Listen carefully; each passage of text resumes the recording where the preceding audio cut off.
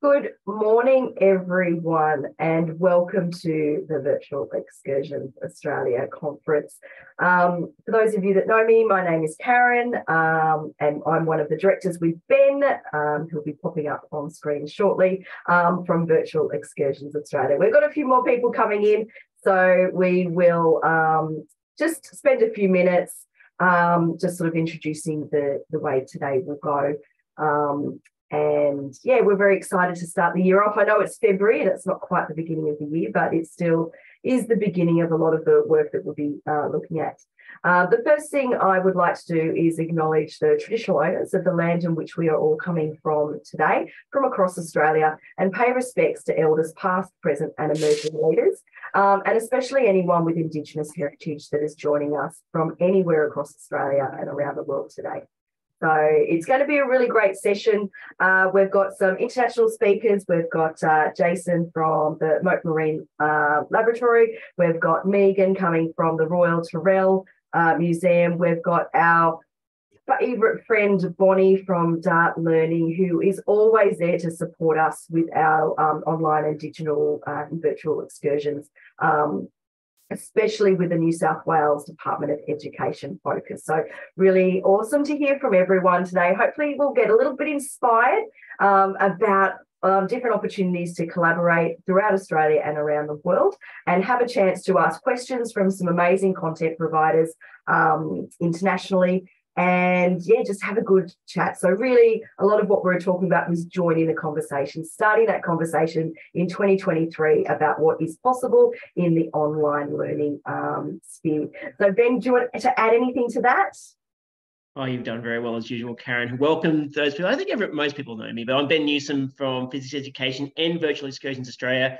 Been working with Karen and Steve for many, many years on virtual excursions things. And honestly, this conference is just hanging out with some mates, some friends that know a lot of stuff about distance learning, and that's the point. You can share ideas. As much as we have lined up speakers, and honestly, my friends, Jason, Megan, Bonnie, they know what they're doing, but so do everyone in the audience. So please share your ideas throughout this session. Absolutely. And there will be a time to have a bit of a break and a stretch, because it is a couple hour stretch. That is definitely the case. But certainly, yeah, chat away. Feel free to even interrupt, even me right now, to say a thing if you need to. So we'll be doing that throughout. So let's get actually into it, because we've got a bit to do. So I really want to introduce my really good friend, Jason Robertshaw from Moat Marine Laboratories in Sarasota, Florida. I was lucky to hang out with him in Moat Marine Laboratories in 2018 when I visited with my family there. It's such a really great spot to check out. There's a bit of a heads up. He is the technical director of the C-Track virtual learning programs and the multimedia producer for the free C-Show content. Bucket load of background when it comes to being a Florida master naturalist. So if you want to know about underwater stuff, Jason's your guy. He's got a background. Sharks going to be behind him. Absolutely. So you know what? I'm going to stop yammering on, because the person you probably want to hear about is Jason. So I'm going to hand it over to you, mate. Go for it. Well, thank you so much. It's 5:34 here in the Eastern time zone of the United States, and it's great to see you all tomorrow. I believe it's around 9:30 in the morning over there. And yeah, I want to share with you some of the opportunities we have to connect. And this is a global classroom, and we'd be happy to actually tune in and join you all over there in Australia or anywhere in between. So good morning, good afternoon, good night, wherever you're at. So let me show you on my map where I'm speaking to you from. Let's go ahead and zoom in on here. And if you know where Disney World is in Florida, it's in the center of our state. We're a little about 2 hours to the left and to the south of that, on a place called City Island, right in the middle of Sarasota Bay. Moat Marine Laboratory and Aquarium was founded back in 1955 by a really remarkable woman named Dr. Eugenie Clark. And she was one of the first scientists to actually study living sharks in a serious and systematic way. And so much so that she became known as the Shark Lady. And she founded our laboratory in a single shack down there in Cape Hayes. And eventually we moved up here to City Island. And we've since expanded to 20 other research programs, from coral reefs, of course, sharks, sea turtles, manatees, and everything in between. And what I do here at Moat is provide these learning opportunities, these science and technology, engineering and math experts, make them available virtually to come into your locations, into your classrooms, into your organizations, into your audiences, and share the kind of research that we do here. And we offer programming for all ages, from pre-kindergarten all the way up to high school and lifelong learners and adults as well. In fact, Dr. Clark is kind of an interesting story, literally, because we have this story book that we have permission from the authors and publishers to share. This is for, of course, the younger scientists out there, but we connect with them and read this biography about Dr. Clark's early adventures and career studying sharks. And we use this kind of green screen technology that you see behind me. And we throw our educators into the storybook without them getting wet, and bring in all kinds of multimedia to share with them. But the actual story of distance learning here at Mote goes a little bit back before I started here, and it began with this fella here. Does anyone by chance know who this guy is? You can type in the chat if you have any guesses. He's a kind of famous oceanographer. I'll give you a hint there. I'm feeling bad, Jason. You've told me this multiple times. And no worries if you don't know. This is a guy named Dr. Robert Ballard, and he's a U.S. oceanographer and scientist, and he's retired from our Navy. But he was the fella who, along with his team, discovered the resting place of the RMS Titanic back in the 1980s. And this is where Mote Marine Laboratory got its start with distance learning, because this gentleman got such an outpouring of interest from teachers and students about his adventures that he ended up creating an educational program called the Jason Project. Now, no affiliation with me. It was named after the Argonaut of myth and legend. And he named his remotely operated vehicle the Jason. And he would go out to the places like the Galapagos, to Belize, Alaska, the Mediterranean, and points in between, and beam back via satellite these thrilling adventures that he would go on with teachers and students. And we would bring these kids in by the busload, and they would learn about all the different kinds of science adventures. And it only happened one time a year. And then, as inevitably happens, technology marches on. And we here at Mote kind of got the idea of, that this was a good idea to maybe try in-house. And so we started to do some demonstration projects with the Nickelodeon Entertainment Company and MCI WorldCom, doing these little tiny postage stamp size video conferences with classrooms around the world. And eventually led to this program that we call C-Trek, which is what I'm going to talk to you about today. And back then we were using ISDN phone lines. It was a very expensive, kind of complicated process to try to bring these little tiny postage stamp videos into the classroom. For those of you who've been doing this for a while, you might recognize words like Tandberg and Polycom, and this even predates some of them. But fortunately for us, those very expensive high bandwidth phone lines went away in the 90s. And in the 2000s, we got, of course, the internet, and we also got our own studio. So here at Mote, we now have this wonderful space that you can see behind me now, where we can have our educators come into your classroom from these studio spaces and have control over lighting and sound and audio, so that we can bring these experiences to them and bring our science education experts into the studio to communicate with them. And of course, nowadays we do this in high definition, and this is kind of what it looks like behind the scenes for a typical day for me. Usually I'm at the control board, as I am today, making things happen, but the educators are on the other side of the glass that's in front of me, and they're able to focus exclusively on instruction and interacting with the students. It's a nice luxury to have when you don't have to worry about messing around with the buttons and audio levels, at least from our side. I can't help you out on your side. You're still going to have to figure that out. But we do try to make it as seamless as possible. And so much so that we've actually been recognized with a couple of Pinnacle Awards from a group called CILC for our excellence in broadcast and customer service. So that's a great honor to have. And it's all in recognition from educators like you that makes that happen. And of course, nowadays, you don't even need a big old Polycom room system. You can have just a little iDevice. A lot of us were probably, you're tuning in on some kind of phone or something like that. We can go anywhere, do anything. It's amazing what we've been able to accomplish. And so that's what we try to do. We bring our STEM experts into the classroom in our studio. And we also not only have these live interactive programs, but a lot of times we'll do streaming programs, some pre-recorded programs, and make them available with this technology to classrooms. So let's go ahead and take a look at what one of these things might look like. So you connect with me or my educators here at Mote, and we're sitting here on standby, getting ready to begin our program.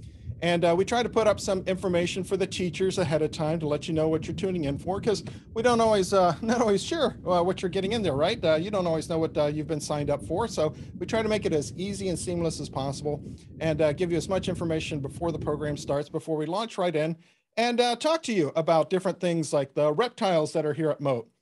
Now, I would love to bring a 300 or 400 pound sea turtle into the studio, but that can be a little bit logistically challenging. So we have these little surrogates of theirs. We have a box turtle and also some terrapins here at Moat. And we can bring these in and talk about reptile characteristics and analogize those over to the sea turtles. I've talked a lot about the studio-based programs, but of course, we've all been through this horrible pandemic the past couple of years, and hopefully you're a little bit more familiar with this technology, but it's also given us the affordance to head back out into our exhibit spaces and actually bring you programming directly from where our animals and our exhibits are located. So I can broadcast now from the top of our manatee habitat. You all have dugongs over there in that part of the world, but we have a cousin of the dugong, the manatee. And we can also broadcast from the top of our shark habitat, and this is what that kind of looks like. And these are all live and interactive. I bring a portable distance learning kit over to these locations, mic up our educators, and we can hear you all, and you can hear and see us. It's not kind of hard for us with the portable kit to actually see your audience sometimes, but we can definitely hear them, answer their questions, and also deliver a pretty fascinating program. And one of the neat ones that I just recently started, which might be of interest to you all since the time zones can be a challenge, is this new program that I am calling Good Night Aquarium. Now, we might call it Good Morning Aquarium, considering your time zone, but what I do is I go into our aquarium galleries after it closes to the public, which is 5 p.m. my time, which is right now. And because the aquarium galleries are closed, I have it all to myself. We have it all to ourselves. And so we can seamlessly go around the gallery spaces without being interrupted. And that's available at a perfect time for a lot of you beginning your day. That's generally available about 5 p.m. to 7 p.m. my time, which should be around, I guess, 9 to 10 or 11 a.m. your time. And that's called Goodnight Aquarium. And you can scan that little QR code if you're savvy enough to snap a picture of that. If not, I'm sure Ben will be furiously Googling it right now and adding it to the chat in just a moment. But that's really fun. And of course, since they're going to sleep, we learn a little bit about the different circadian rhythms of the day and how we take care of the different animals. Most of them are animals found in the Gulf of Mexico and the Atlantic Ocean near us here at Moat in Sarasota. But we do have some animals that you might be more familiar with. We do have lionfish, which have been introduced into the Caribbean from the Indo-Pacific. We also have those shrimp fish, and we also have some ribbon horses, ribbon pipe horses, which I believe are found over there in Australia. And so we have some animals that your audiences might be more familiar with, especially some of you I know are scuba divers out there. And then in addition to those adventures where we have the studio-based programs, now the exhibit tours that we do, every once in a while, our scientists are out in the field and we have an opportunity to connect with them if they're close enough to shore or in a location where we can get a really good signal. And so what we do is whenever that's possible, we'll actually connect with them and bring those adventures right back to you. So here you can see some of our shark scientists working with the group O-Search, where they actually tag and track oceanic white sharks and other large shark species. And they have this remarkable vessel where they're able to bring the animals up alongside the boat, raise them up in this little lift-like structure you see here. They quickly work up on them. They take blood samples, tag them, and as quickly as possible, release them back out in the ocean. Because even though these are really big animals, whale sharks, white sharks, and many others, we still don't know a lot about even their most basic biology. And so our scientists are trying to use those tagging and tracking technologies just to figure out where do they go, where do they breed, where are their feeding grounds, and by having a kind of baseline information like that, we can better manage those resources for everyone. And so that's part of the MV O-Search program. We try to bring those whenever possible. And you can find out all about this kind of information on the Center for Interactive Learning and Collaboration. And you're going to have the fabulous Miss Tammy on a little bit later to tell you all about CILC. And they have a neat program called the Community of Learning Events, which are free programs. And I just offered one yesterday for Valentine's Day called I Love the Ocean. It was all about life cycles of the sea. And you can find out more about that at CILC, as well as a lot of paid programs that are available to audiences, again, from very early elementary all the way up to high school and beyond. And speaking of some of those free shows, one of the other things I try to do at least once a month is what I call the C Show, and that's free. And these are specialty topics on a scheduled basis, and I try to offer these at least once a month. Again, we did the Valentine program yesterday for us, but sometimes we'll do other programs too, going to different experts or locations, and I post those on CILC whenever they're available, and also on our website, mote.org, mote.org. So you probably know already how to make all this magic happen, but let's just review in case you don't. Here at Mote, we try to connect by whatever means necessary. So we'll use whatever technology you need in order to connect. So if you want to use Zoom, that's great. We love using Zoom. If you want to use Google Hangouts, we'll use Google Hangouts. Basically, you need some kind of computer or device in order to connect. And then WebEx or even Skype, if anyone still uses that these days, we will use that to connect. Some kind of large screen or projector if you're doing it in a classroom type situation. And of course, a really good webcam. We really love it when we can see who we're connecting with. That doesn't always work out. And a speaker or microphone. And pro tip, a lot of times teachers will try to use a laptop, which has a great mic when you're video conferencing right there next to the laptop. But try to see if you can find a way of maybe getting a pod microphone or some kind of system where you can bring that audio. Basically, you're going to grab my ear off that laptop and try to bring it into the classroom so that I can easily hear all of your students or your audience. Because if not, they'll have to walk up to the laptop so that I can hear them. They're great for conferencing one-on-one. Those laptop microphones, they can be a challenge when you're trying to do a whole room. So again, let's kind of look at what it is like a day in the life of a video conference program. You connect in with our afternoon and hello experts. To all of my friends up at Springfield Elementary. My name is Ross, and I'm coming to you live from Mote Marine Laboratory all the way down in Sarasota, Florida. Yeah, so we try to make it as engaging and energetic as possible. I told you a little bit about that one, what I call See Me Read title from Dr. Eugenie Clark. But we have a few others as well. Here's one called Shark Baby. And again, we have permission from the authors and the publishers to adapt these storybooks into an interactive lesson. So we can throw our educators into the storybook using green screen technology. We read it together. And then we have kind of a comprehension quiz section at the end where we try to see if they were paying attention during the program or have any other questions about the sea creatures that we were learning about in that particular storybook. And whenever possible, like you saw with Sam, the box turtle, we try to bring live animals into the studio. And when we can't do that, we'll bring in webcams from our exhibit. So here's a feed into our manatee habitat. We also have a feed into our shark habitat. And so we bring those all into our programs, trying to make it a multimedia experience, not just a talking head going on boringly with just a single screen share. We try to mix it up with as much interaction as possible to try to keep the attention going.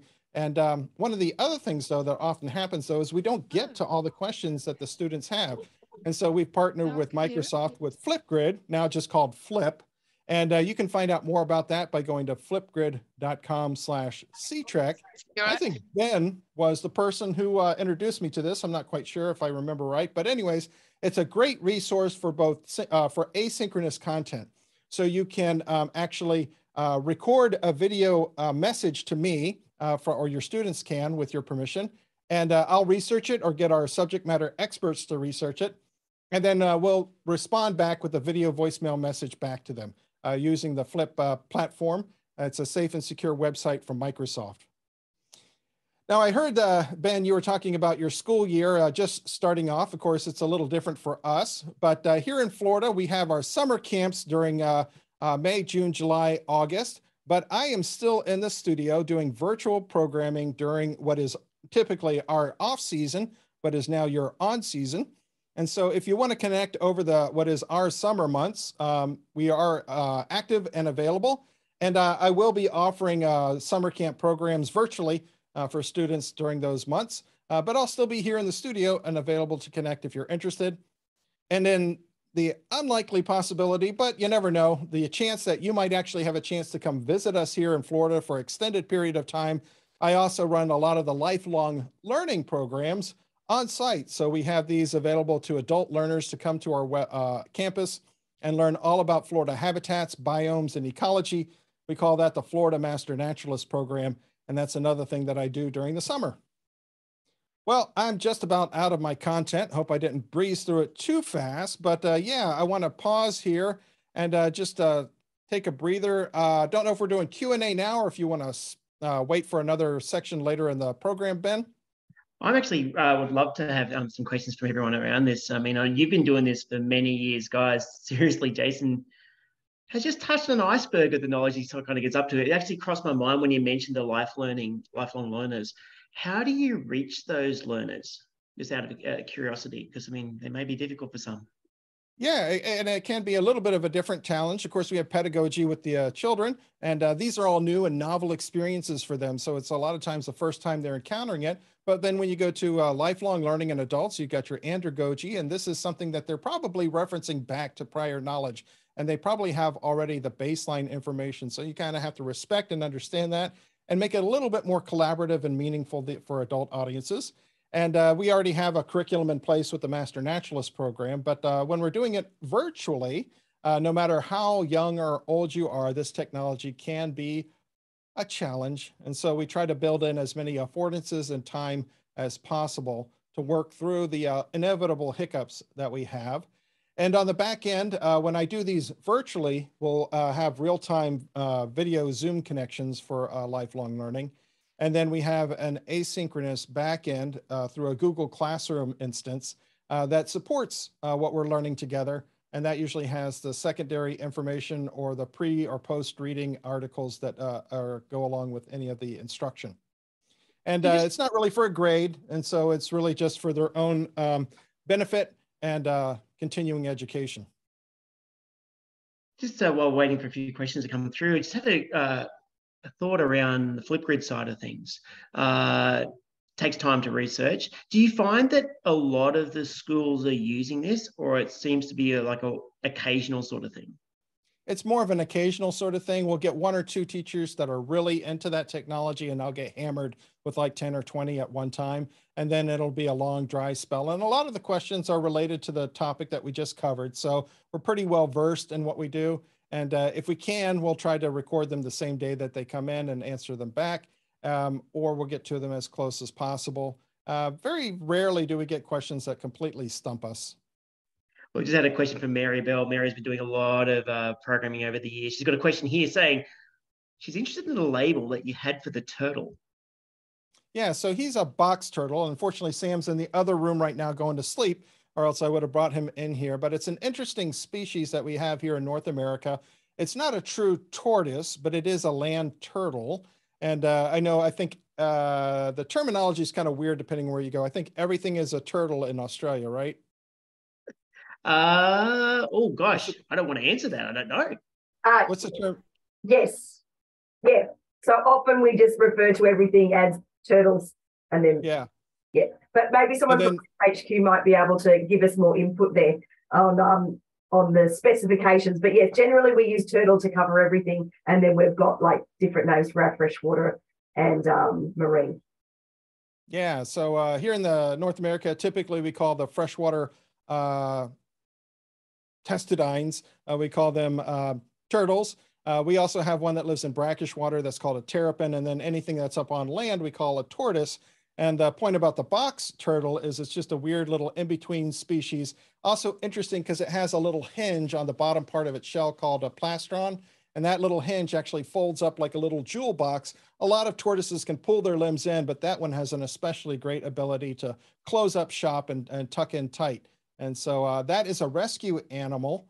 It was kept as a pet for a long time in not very great conditions, and then went to an animal rescue rehab place, and ultimately ended up with us as an animal ambassador so that we can continue to teach about his cousins out there in nature. He's also missing a little part of his right front foot, so he's not really suitable for release back out in nature. One of the things I know is that you've got a deep background in behind the scenes, pressing the buttons and making things happen when they need to, and now you're front of camera too. But sometimes the buttons don't work so well. And we just had a question there about, have you had challenges with the technology when the buttons, the things break? Yep, yes, I do. And it is a challenge when I have to do the presentation and the technical direction. Fortunately, this one has a button called fade to black. So if anything really catastrophic goes, my emergency escape button is to fade to black and then try to fix it as quickly as possible. But like Ben, I've been doing this for a number of years, so I've got a flow, and that takes a lot of practice. By this point, I've memorized most of the scripts, but we can go off script and customize the programs if we need to. But basically, I know what's supposed to come up next, and I know where to go to get it on my computers that are in front of me. So hopefully I can put something meaningful up, but every once in a while, something just goes completely bonkers, and I just have to remind myself to breathe, take a breath, and maybe have a little breakout session or some kind of moment of reflection while I scramble to figure things out. Well, that's one of those things. Your content knowledge is so deep. I remember we were doing a podcast, and we just randomly start talking about wobbegong sharks, and bang, up on the screen straight away, you had something to share. It was just so cool, and it really feels seamless. We just had a question just then too about, okay, there's lots of microphones. There's plenty. Oh, there you go. Look at that. Jason doesn't mess around. He really doesn't. There goes the wobbegong straight up. And now we have a zebra shark here, which is a species normally found over there. So that's another new addition to our aquarium. Oh, awesome. And seriously, by the way, it's really worth visiting the aquarium. I've been there. It's very, very cool. We had actually a tech question. I mean, there are lots of bits of hardware, and some do better than others. So out of the microphones, if you had a classroom teacher saying, you know what should I get? What would you recommend? Well, one of the things that our local school board gave to us, and this was a couple of years ago, so it might be even better technology nowadays, was what's called a Tratt 150 by Clear One. And I'll grab the link here. And it's worked pretty reliably for over a decade or more. And so let me put that into the link. And that is typical. There's a lot of different manufacturers for that kind of device, but it's very useful because it has a long USB cord. It has buttons, solid buttons for mute and unmute and volume. And every computer I've thrown this at connects to it without too much problem. And the nice thing too is it has echo cancellation built into it. So you don't have to worry about feedback most of the time. And they make those in different sizes. This is a little spendy up front. I think it's a couple $100, but it has been rock solid for me over the year. And that's what our school boards have used. And Polycom, now Poly, makes a variety of these kinds of devices, but a nice USB speaker microphone works pretty well in that kind of pod-like configuration. And that has been a winner for us. What are your thoughts around bringing in the virtual world type things in there? Have you seen much of that happening towards North America? You mean like VR, augmented reality stuff? All that sort of stuff. Are you seeing that come through? There's a couple of folks, especially in the zoo and aquarium industry, that are trying to especially explore this because they're kind of in that museum education, exploratory learning space. And so they have the ability to explore those a little bit more readily. Our friend Paul Hieronymus has a whole kit, and I just spoke to him this morning. He's at a distance learning program or a school program over in Ohio in the United States. And apparently he has a whole little gaggle of goggles that the kids can put on and explore together in some kind of controlled space. And you would have to ask him what kind of platform he's using, because that's a challenge, right, with those, is once the kids strap on the goggles, you don't know what they're looking at, if they're paying attention. So hopefully whatever platform you're using, you have some kind of supervisory ability to see what's going on in the space. And I know Nearpod is another one that has 3D affordances, and that can be kind of exceptional too for bringing in 3D content into the classroom. As I Google and throw it in the chat just there. So absolutely. And actually, if you do ever get a chance, everyone listening in, to hang out with Paul Hieronymus, they do this really good thing at the end of the year, which is it's like a read around the planet, but this time it's for the end of the year. They do a Christmas thing. It's very, very fun. So recommend you can get involved. Actually, that's a point. Working with the authors, do you find that it's challenging to get permissions and all the rest to be able to broadcast? Because effectively you're broadcasting their content. How does that work? Yeah, so we have to get a formal writing, write up in a contract kind of thing. And we explain that we're not doing this for profit. Where we do charge a program fee, but that mostly covers connectivity. And if they're agreeable, we'll do it. And if not, we can't. And so we just go through the challenge of asking in the first place. And a lot of times publishers have no idea what we're talking about. or it's a use case that they're not really familiar with. I would say that was more common before the pandemic. And then the publishers really got hammered with these kind of read requests, especially from libraries and librarians. But ultimately, we try to respect the intellectual property of the authors and the publishers as much as possible. And we don't want to offer anything that we can't explicitly have their permission to use and adapt. And so the thing is, I go in there and I kind of pull the storybook apart and then lightly animate it to try to make the content and meaning appropriate. And so we might focus on different parts of the page as we're explaining or reading the story together. And in this 16:9 format that we're typically in, that doesn't always fit those storybooks perfectly. So we'll do the pan and scan type thing, which was very popular with the Ken Burns effect, if you're familiar with that.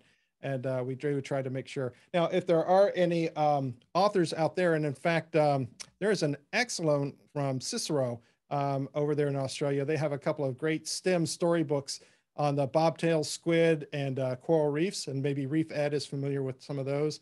We don't have permission to adapt those, but they've done an excellent job of adapting them themselves for interactivity, and so I'd recommend those. I'll see if I can look it up. Absolutely. I was actually just thinking about, there's something that's going back, gosh, it'd be a decade now. Gosh, we're getting old. But I'm just curious around the exhibitions that were for hire for libraries, whereby they look like effectively a museum exhibit being installed into a library or public space, but you brought video conferencing into it, and so you could beam in there. Are you guys still doing that? Well, it's kind of funny. We have some visitors from Australia visiting us at the aquarium right now, and I'll see if I can bring it up. It's the company Flying Fish Exhibits, and I'm pretty sure they're based out of Australia, and they have something called Voyage to the Deep, which is a traveling exhibit that we are installing as I speak here at Moat. And it's basically a Jules Verne steampunk type exhibit, and I put the link into the chat. And so this is a little bit different than what you were talking about just now, Ben, but what I'm going to try to do is February, March, and April, I'll use this space as a backdrop using that portable distance learning program. I still haven't fully developed the program yet because the exhibits haven't been installed yet. But talk about giant squid, talk about steampunk technology, and maybe even use this as a backdrop for a virtual escape room based on Jules Verne and some of those other things.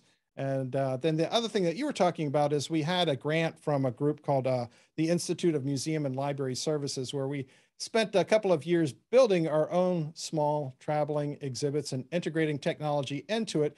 Now, this was before the whole idea of Zoom video conferencing was really current.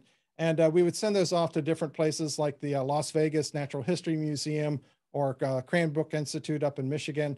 And we would have these small interactive displays on coral reefs, on sea monsters, and on sea life rescue. And we integrated video conferencing technology into those things with a couple of Polycon systems.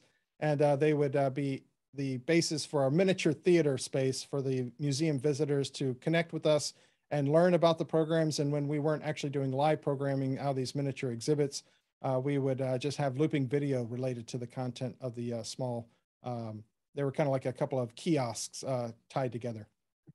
I really loved them. I thought it was such a great idea. It came to memory. Has a great question. I see that there in the chat room. And let me share one of my favorite educational resources with you. It's called Breakout EDU.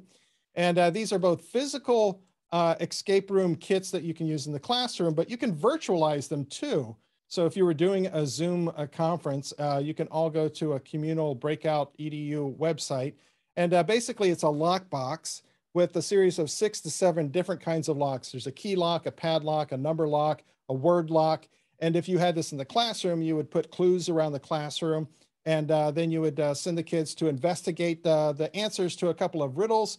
And one key unlocks another. And so it's a way to basically simulate an escape room type experience in the classroom using their breakout boxes. But they virtualized it. So instead of using a physical box in a physical location, you can all be spread out over a Zoom conference, but have a common virtual lockbox that you can then put the codes in and unlock that way. And they have an incredible amount of affordances and resources on how to build these on their website. Yeah, definitely worth checking out. Does it take much time to put that together? Yes and no. Sometimes you already have, like if I had to build one about sharks, it would probably take me an hour, right? Because I have that background knowledge. But if I had to research something about Charles Darwin or the voyage of the HMS Beagle, it might take me a little bit more time to get all the clues together. And of course, you want to align it to whatever curriculum you're trying to teach as well. And so that might take a little time. But they've got these whole little brainstorming sheets and a structure and some frameworks for you to basically just fill in the blanks almost. And then boom, you've got it. And yes, there is a subscription cost with it. You can get it the first time and unlock a lot of it. And then they have a lot of free resources too, if you explore around on there. And those are available to you for free.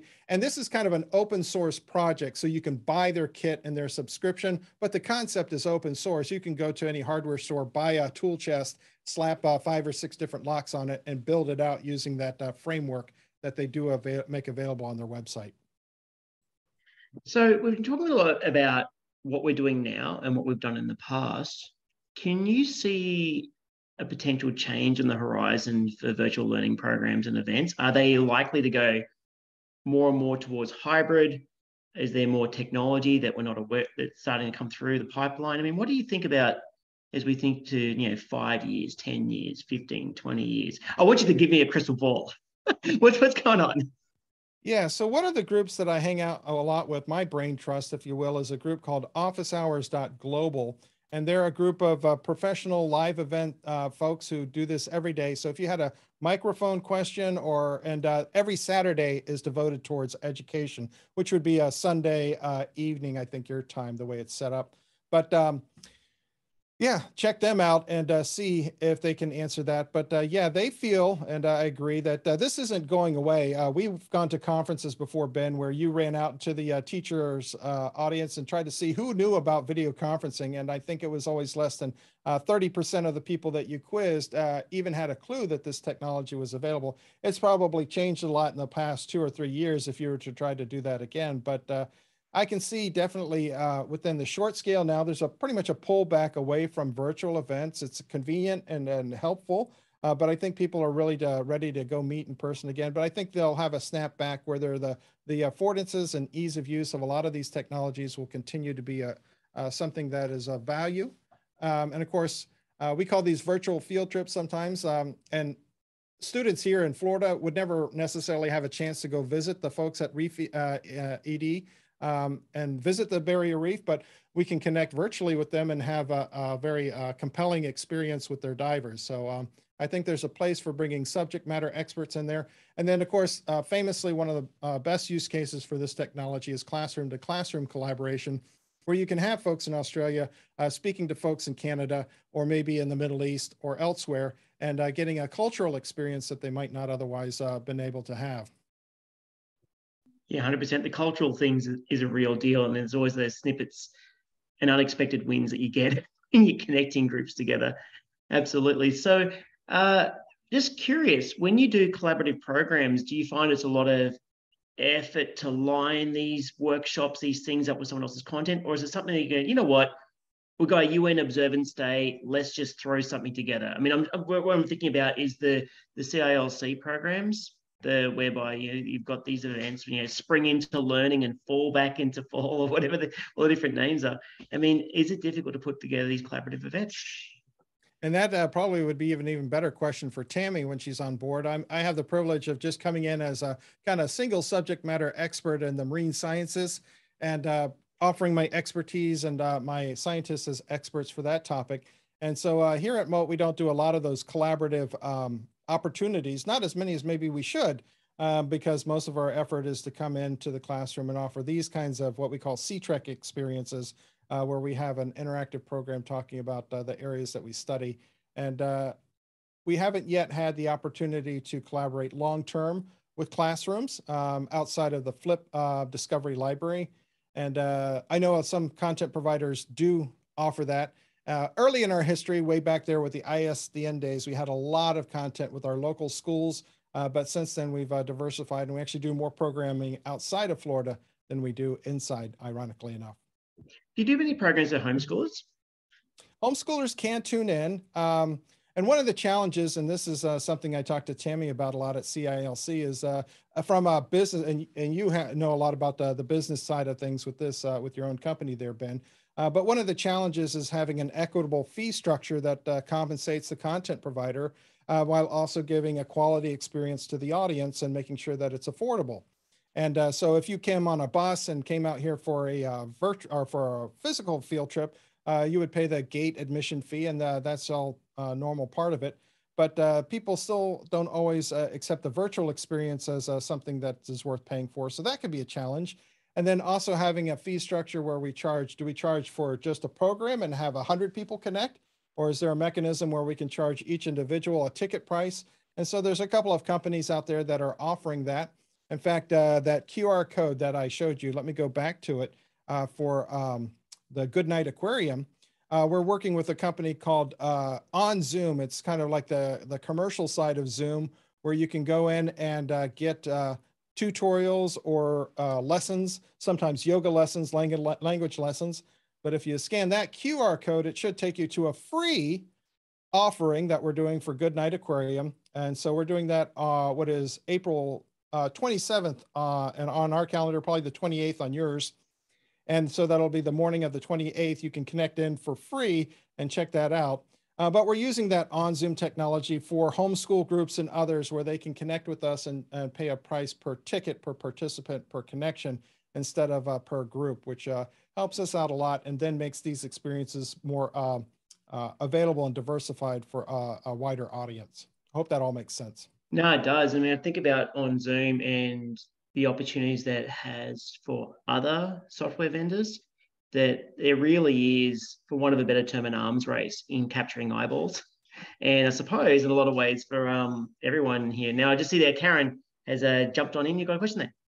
Oh, I was just going to also add to that as well. It's a conversation we've been having quite a lot in the last sort of 12 months about how to deal with the individual learners. And we've seen in Australia a really large increase post-pandemic of students continuing to be homeschooled as opposed to going back to mainstream learning. So we've had that same conversation about how do we charge those individual tickets to give that equity of access for the kids that aren't in the classroom. So it's interesting to see that that's something that's happening on a global scale as well. And Jason, what I wanted to also add is one of the key programs that we run throughout the year here in Australia is linking to some of those big national days. So, we've got a big thing, Sea Week coming up. We do Coast Care Week. We do a lot of the marine ones. So it'll be really great to look at how we can actually do bigger collaborations, not just providing content from Australian providers to our schools, but also looking at some of the international ones. So do you have issues with the time zones? Like, I know that you're after hours, or do you like the fact that you can do after hours because you've got the place to yourself? Yeah, it can be a challenge to meet all the time zones. And so part of the reasons I developed this Good Night at the Aquarium is, again, the opportunity to get into the space while it's available to me, but also doing that with the thought that now it's more easily accessible to folks on the West Coast or even Hawaii, or folks even over around the other side of the ocean from us in Australia and elsewhere. But yes, it can be a challenge, mostly for my family, since I'm missing karate practice with my kid right now, but my wife was able to take him tonight. And also making these more, again, equitable and available to a wider audience by being flexible with the times. We try to do it whenever possible. We had a group up in Alaska that wanted to connect on a Saturday morning, which is not normally a time that I come in, but fortunately one of my coworkers was here and she was able to run a solo show with the Girl Scouts up in Alaska and do one of those See Me Read programs with them. They wanted to learn all about Eugenie Clark, and I think they ended up actually knowing more about her than we did. They were very well prepared. Excellent. Well, are there any other questions coming through? I know we've got a few different content providers. I was wondering whether anyone from Reef HQ wanted to chat, because I know you guys do a similar style connecting to your aquarium. A bit offline at the moment because you're getting a new aquarium built. Yay. Yeah, g'day folks. Can you hear me okay? Yep. Okay, yeah, that was great. Thanks, Jason.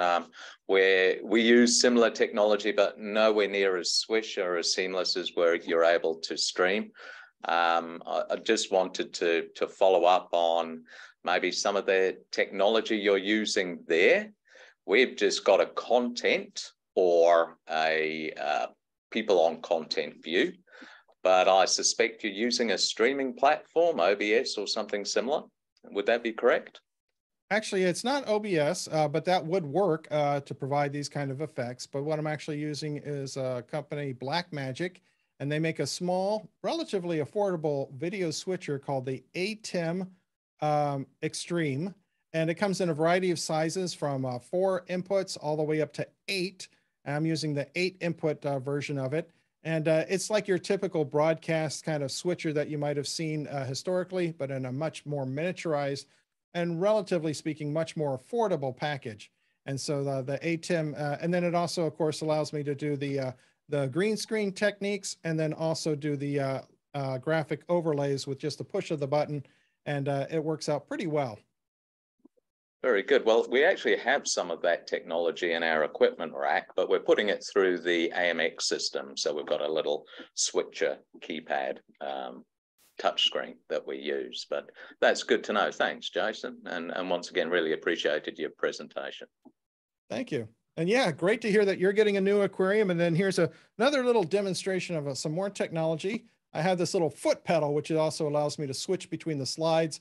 And so I was able to step on my pedal just now and go from the picture to this little video of the new aquarium that we're going to be trying to offer at the end of next year.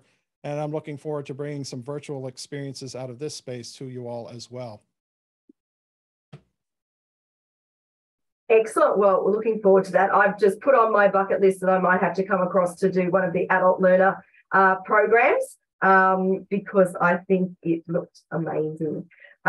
Excellent. Are there any other questions popping up or any questions that we might have missed in the chat that you want to still get answered? What we'll also be doing is some of the information about, engagement, ideas and technology. We will be, for all the registered participants, put it in our conference manual that we'll be sharing as well. So you might not have received this before from previous events, but it's a little bit of our secret tips and tricks of how to, get the best out of your presentations. Jason, you wanted to add something? Do you have a question for us? I just had one more point I wanted to share, and I remembered to put it in at the chat just at the last minute, but that takelessons.com would be an interesting resource for your teachers to explore both independently if they want to offer online tutoring, but now they're also opening it up to organizations like Moat to begin offering individual classes to groups or individuals. And so they have, again, a lot of affordances on that website. And that's a company that Microsoft is working with called Take Lessons. And I'll be doing that Goodnight Aquarium with them tomorrow. They also have asynchronous video content available through their website too. So good thing to check out. Excellent. Well, I think we'll have to collate all of those really great links and put them through the follow-up material as well. So thank you so much for joining us today. I think we're all inspired. It was a great way to start. Oh, we're fading out. I love it. Ben, do you want to jump back on? There we go. Why not? Why not?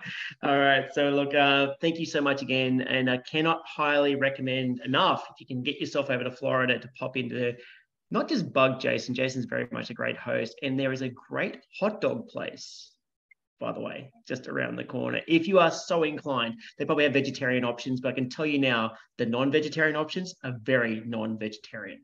Anyway, little heads up on the side. I have to say, Ben, quite a lot of your exploring of the US, linking to your amazing experiences connecting with US content providers, always seems to have a food link as well. I'm pretty sure you've talked about the the Philly cheesesteaks at some point as well. So obviously it's a really good association there. So that was a really fabulous way to start off. I think have we got Megan lined up ready to go? I see that We absolutely do. And I'm going to go with that food link just a little bit more. I got to hang out with Megan when I got to do a social fellowship, oh gosh, nearly 10 years ago now, out in Alberta, Canada, this place called Drumheller. And Megan took me out to go, I got to try poutine, proper poutine in Canada. But there you go. There's my food link, just working with you for a little bit, Karen. But anyway, I want you to introduce to Megan McLauchlin-White, who is a fantastic distance learning coordinator. She's been presenting distance learning for many years. And we really a genuine privilege to find out just exactly what happens at the Royal Tyrrell Museum of Paleontology in Canada. It's an amazing space. If you ever get to go over there, it's well worth it. If you're a dinosaur nut, and even if you're not, it's still great to see. So I'm going to pass across to Megan. Hi there. Yes, we are here. Thank you so much for having us. And this is sort of our standard screen that we'll have as any of our participants join our Zoom room. We usually program through Zoom, unless site requests that we, join their Google Meeting or Teams link and whatnot. So yeah, we have this. And so why don't we bring everyone over to Canada, and wherever you are, how about everyone say, let's go. Let's go. Let's go.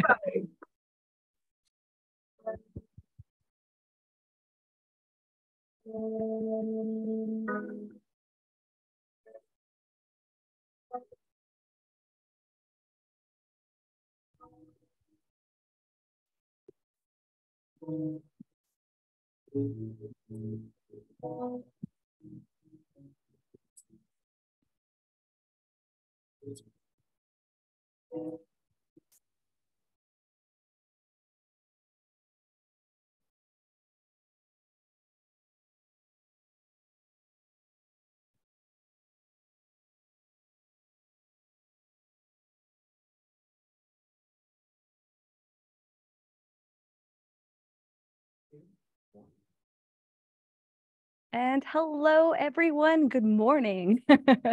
Well, it's so nice to see everyone there in Australia. And I think Jason's still watching. So hi, Jason. Well, we're really excited to join in for your conference. Thank you so much for inviting us. Before we get going, I guess I should introduce myself. My name is Megan, and I'm the Distance Learning Coordinator here at the Royal Tyrrell Museum of Paleontology. And yeah, it was awesome. I got to host Ben, how many years ago now? 5 or so? Oh gosh, 2014. Oh yeah, because I hadn't had kids yet. Yeah. So yeah, I guess it's been a little while. But that was super exciting, and he did some great work collaborating with so many different partners to come up with some great VC and distance learning tips and tricks. And so we're here to talk a little bit about some of our, I guess, tips and tricks. But before we get into the nitty-gritty, the session content, I wanted to do a little bit of an overview on the history of our distance learning department here at the museum, because, looking at where you came from helps to where you are now and maybe where you're going in the future. So we'll jump in for a little bit of background. For those of you, maybe you've never heard of us before, and that's okay. The Royal Tyrrell Museum is Canada's largest museum devoted exclusively to the science of paleontology. That's right, that's all we have here. So we are the biggest in Canada and one of the biggest in the world. Just last year, in the 2022 calendar year, we had a record-breaking season, I guess, or year. We had over 500,000 people come through our doors. So we had a great year in terms of visitation. But it's kind of odd because, as Ben knows, Drumheller is kind of remote. We are in the Badlands of Alberta, in the western part of Canada. And to get here, it's about an hour and a half's drive from Calgary. That's our closest major city. So despite being remotely located, we do pretty well in terms of visitors. But we know we wouldn't be able to share the museum with everyone. And I don't know, like, you're having summer, right? But here in the Northern Hemisphere, it's not so nice. This is actually what it looks like outside. We are in the middle of winter. It's snowy and cold. And as you can imagine, we don't have a lot of visitors right now. We have quite a cycle here. We have very calm and quiet winters at the museum and very busy summers. So, it's beautiful to come here in the summer, but if you happen to be in Canada in the winter, you basically have the museum to yourself, which is pretty awesome. But yeah, about 10 years ago, we realized that not everyone was going to be able to visit the museum. So we decided we wanted to bring the museum to everyone. And that's when we first created our distance learning department and our programming. And we had to like, although we had great insight, we had to take an existing classroom and kind of makeshift it into a studio space. I'm curious, how many of you used to use Tambergs or Cisco's or video conferencing units? Yeah, do you remember like the $20,000 chunks of equipment? Yeah, right here. That's what we were using at the time. We had those big hardware solutions, cameras. What you can't see here is that there is a green screen, a big green sheet of paper. This was before Amazon started shipping out all the great supplies. And we also had our green screen, and in the ceiling, we took out all the ceiling tiles and hung up lights a little precariously. So with that success, over 16 years, we've evolved into a studio space like this. About 4 years ago, the museum had a little expansion, well, more like a $12 million expansion. And our new studio was written right into the plans. So we got a fresh new studio all ready to go to get started again with distance learning. So it was great to jump into more of a, I guess, in a way, a state-of-the-art studio, but I guess it depends on what you're trying to achieve. So again, for a little background, we launched in 2006. And since then, we've delivered over 4,300 programs to over 137,000 participants. That's approximate.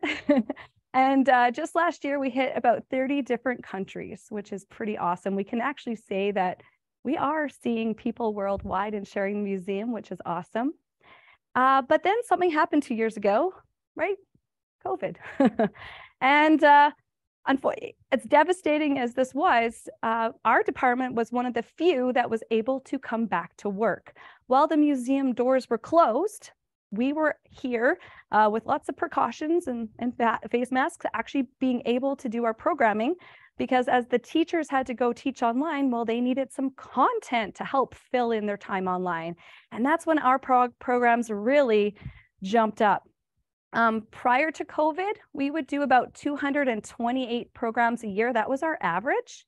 And then for the last 2 years, we've averaged 500 a year. So that's how much, with COVID, it allowed people to have to get familiar with learning and teaching and using, technologies like Zoom and Skype and Google Meets and be creative in those ways. So I guess it helped us. I feel like we're going to drop a little bit, but I'm sure we'll be a little bit higher than that number post-COVID. All right. So now that we've had a little bit of a background to our programming, that we've been doing this for a while, we've come up with some tricks and tips and basically what we call the 3 I's of engagement that we try to incorporate into our programming. It works for us, and hopefully it works for you. Maybe you can take some of these tips and tricks, and you're probably already doing a lot of them. Let's be honest. So without further hesitation, let's jump right into it. The 3 I's of engagement. We are going to start with informative. Are you informative? What's your information? What are you trying to teach about? And how much are you trying to teach? We're going to be talking about innovation. Are you innovative? How are you combining technology and teaching techniques to be different, to be creative, to be innovative? And then thirdly, of course, interactive, right? That's the most important, I would say, for what we do is we have to be interactive. We're not a YouTube video that you put on. We are live. We are here. We're here to talk to you. So what are some different interactive techniques you can use to engage your audience? All right. So yeah, let's talk about it. We are coming to you live from a dinosaur museum, right? I mean, I'm at one of the, I think, a great place to work. And my content is easy to talk about, right? Dinosaurs, fossils. I don't usually have a problem getting people excited for what I'm teaching about, but I have a clear idea of what I'm going to be teaching about. And for example, it is a lot about dinosaurs. You probably recognize this dinosaur, right? Yeah, if you know its name, go ahead and shout it out at home. Yeah, this of course is Triceratops. We find these here in Alberta. What you can't see about Triceratops from this is just how big a dinosaur this really was. The skull here alone was about the size of a smart car. And some of the biggest triceratopses could weigh as much as 2 African elephants. They were massive. Not only do we find triceratops in Alberta, there's 19 different types of ceratopsians. So there was more than of these dinosaurs with different arrangements of horns and frills. So there was just a little snapshot of some information that I was able to talk to you about, right? So again, it depends on where you're coming from. So the content, are you going to present? Are you going to do a lecture? Are you going to perform an experiment? Are you going to lead the class through a project, maybe again, an experiment or an art project? Are you going to be a multimedia interactive experience? Or are you an immersive experience where you're getting the kids to role play or the site to role play? So that's kind of what you have to decide is what's the best way to take your information and take it out to the world. What are you going to do in your program? The next that we found extremely helpful is the majority of our sites are schools, right? So we do have curriculum connected programming, right, for specific grades. That was what we first started with. We had our first program was called Rockin' Alberta Resources, and it was for basically grades 3 and 4 here in Alberta. And you know what? That's still one of our most popular programs because the teachers know that they're going to get something that's specifically connected to their curriculum. And again, information, when we do programs and I'm connecting to Australia, I might do a little bit of research ahead of time as to what fossils you find in your area. I know there's an amazing opalized pliosaur that's on display at the Australian Museum, right? And we have some amazing marine reptiles. I've got the cast skull of Nicholsaura and its flipper here. And these are marine reptiles, a type of plesiosaur that's sort of similar to what you find in Australia. So what I'll try to do is look up ahead of time where I'm connecting and what kind of fossils they may have, because I might have to answer questions about them. Okay, you got to go away. Down you go. And finally, our next point is presenter. Obviously, you're going to have somebody hopefully leading your content, leading your lecture, your experiment. Do they have training in working on camera? Do you want to go through some techniques on, eye contact with the camera, energy, right? You probably realize that you have to bring a little more energy to your program in order to keep them engaged, right? So we want to have big energy. Education, hopefully they can teach and learn about what you're talking about. Communication skills, those go with your coworkers and working with the sites that book your programs. Rehearsing, and again, knowing your audience. So knowing your audience, if they're watching from abroad, if they're school groups, the grade, that will all help with what you're teaching about in the classroom. We have a lot of programs that they could be from kindergarten to grade 12, a general audience. We see libraries, we see retirement centers, hospitals. Oh man, the list goes on and on. But what we can do is we can tailor the content for the site. So for example, I'm coming to you live in the Badlands of Alberta. And the reason why we find so many fossils here is the Badlands. This area was carved out by glaciers. And because of that, it's carved down below into rocks that are about 70 million years old. They're from the late Cretaceous, and they're chock full of fossils. So we often get the question, well, how do you find the fossils? How do you dig them up? Well, depending on our audience, we will have to vary the content and the delivery and the vocabulary we use, but we can use the same video, right?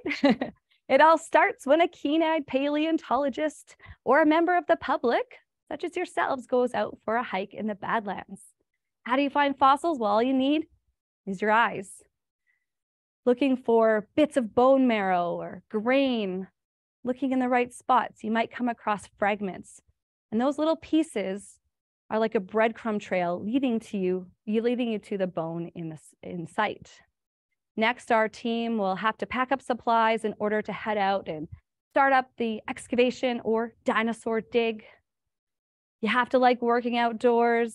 You have to like the sun, the bugs. It can be pretty tough and pretty long of a hike to get to the site. From there, they'll set up camp and they'll start to excavate. And unlike some of the movies, well, we like to slow down and go nice and slow. It's kind of like a crime scene, uncovering clues as we go, and we need to document the finds as we go. So you can see something like this. We're going to narrate through the video, and the terminology I'm going to use is going to be dependent on my audience. I might up the rock content if I know my site's learning about geology. If I'm talking to kindergartens, I'm going to use a little more excitement. So yeah, we can do that in our programming. All right. The next I is innovative. So what are you going to do to make yourself stand out? Well, we always turn to technology, right? We're like, technology is how we innovate, right? What can we have to make ourselves look exciting? What can we combine? So for example, we have computers, we have quite a few, we have 3 cameras in the studio. We use green screen, picture in picture. We're not at VR yet. Some of you might be working with VR. We haven't crossed that bridge yet, but using a variety of technologies, and that can be a double-edged sword, right? Because we knew our style was, we have fossils, they don't move around. How are we going to bring them to life? Well, we wanted to have a high multimedia experience doing lots of different things, and that would be a technology setup. And luckily, we have a great AV technician here at the museum. I can't take credit for it, but I basically have a Jason working here. I'm not sure if he's still here, but I basically have a Jason that I turn to help us with our technology within the studio. But that also can be a budget concern, and you also have to maintain it, right? So there's a fine line there. But we also want our site to have a good experience, right? So we need to help whoever booked the program make sure that they've tested their technology, they've got the room set up great, their cameras and microphone are working, that they're ready to go in the right way. And I'm sure some of you would know that pre-COVID, we had to do a lot more coaching, didn't we? We had to help the teachers. Even back in the Tamberg days, do you remember the H323 and all the digits you had to go in and how to work those old remotes? Well, we had to do a lot of hand-holding to get them going. But now since Zoom, the world's kind of taught itself how to use a lot of this, which is awesome for us, isn't it? So going along with innovation is your presentation style. I said earlier that the 3 I's, I'm going to go in a linear presentation, but they're all interconnected, right? These are all going to weave together to hopefully give you a great program. And again, presentation style kind of works with, again, how does it support your subject at your site? Science centers, places like that, they might want to do a lot of experiments. Are you just going to present your experiment? Are you going to get the students to do an experiment? Does that mean the teacher has to get a lot of supplies? How much prep do they need? You have to make that easy for them, right? Zoos and aquariums, are you checking out some live animals? What happens if they're sleeping? Those kind of questions be ready for. Museums and art galleries, again, our subjects aren't moving around. They're pretty stationary. Like, how can we bring them to life?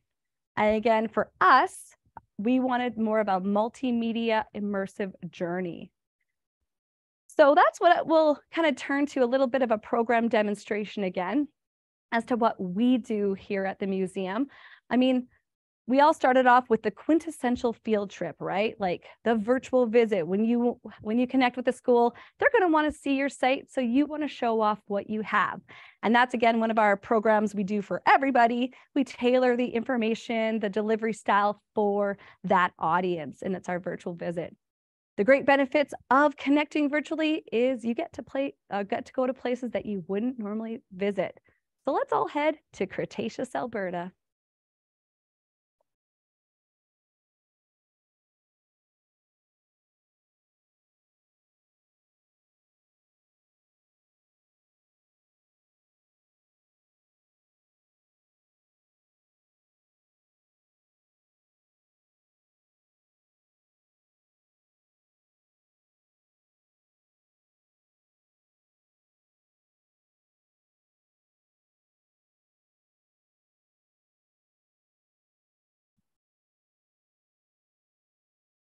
Welcome to Cretaceous, Alberta.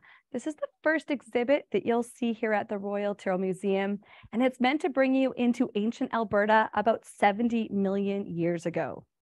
the environment would have been quite different. Of course, back then, they wouldn't have the cold winters we do today.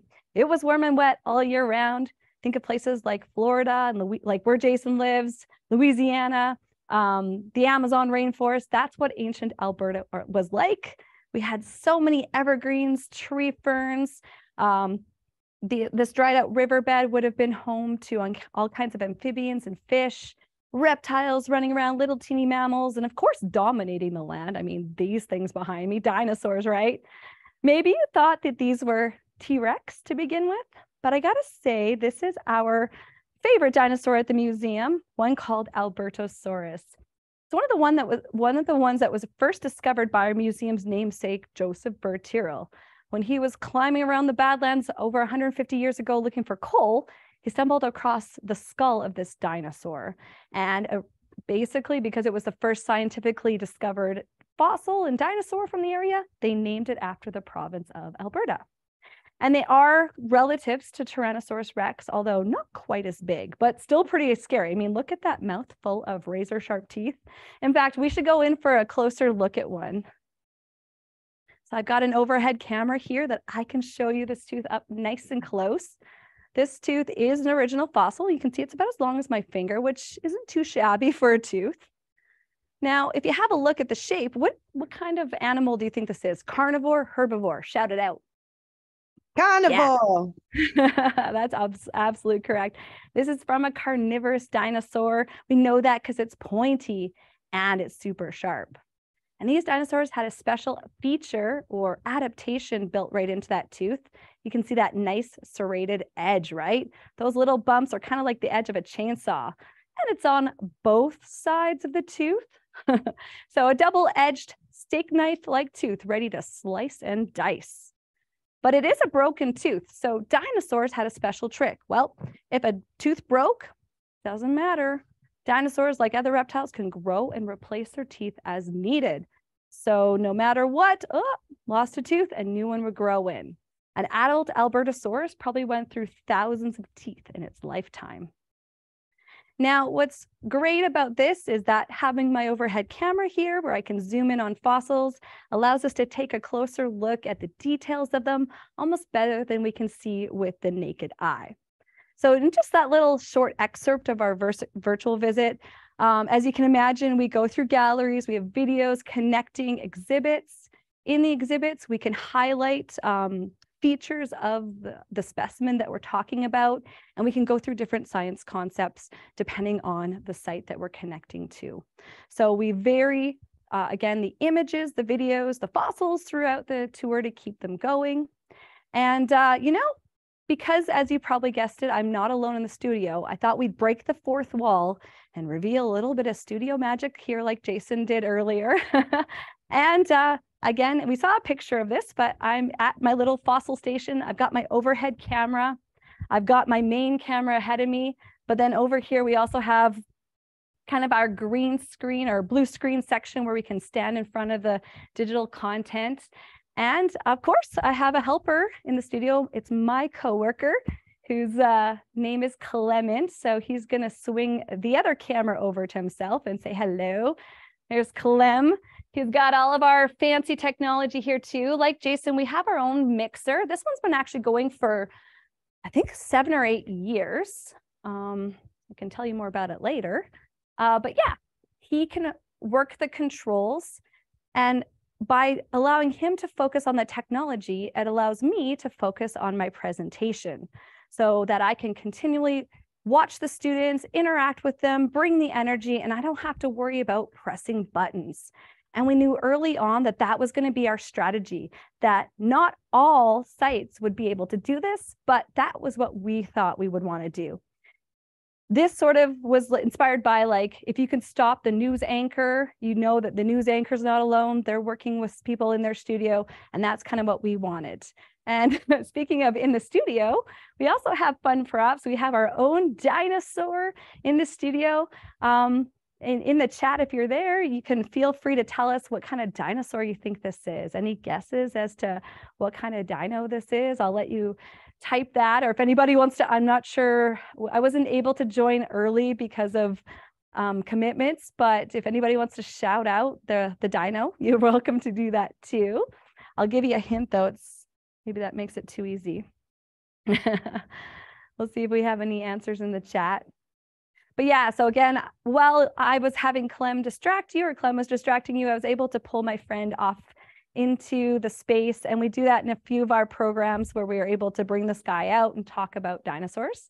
Yeah, this is a dinosaur called Dromaeosaurus albertensis, better yet known as a raptor. So if you remember Velociraptor from Jurassic Park, this one is, kind of cousin to Velociraptor, although Velociraptor was found in Mongolia, not the United States. And it's actually smaller. The real specimen is smaller than this guy. Yeah, so there you go. We can do lots of fun things like that. So again, that goes with innovation. And you have to decide if that's what you want to do, if that's what your style is going to do to work best with your technologies. All right, so we're just going to reset here for a moment. I'm going to go push my dino back. And we'll move on to the last eye that we're going to bring up. Of course, the last eye is going to be interactive. And that's probably the main difference that we're doing here. Again, if we weren't interactive, we would be a YouTube video. So we want to be more than that. Our style is to be heavily visually interactive using a combination of images, videos, animations. We have the extra cameras so that I have two places I'm working. I have my overhead camera to bring the fossils in close up. For text, I have to say, when putting this presentation together for you, this is way more text than we normally have in our program. So just so you know, we don't do a lot of PowerPoint style programs. No. This is just for you and for me to help me organize my thoughts. But yeah, we don't put a lot of text up there. It's all about responding and working with your audience. So again, in addition to a variety of visuals, we have a variety of responses that we ask of the audience.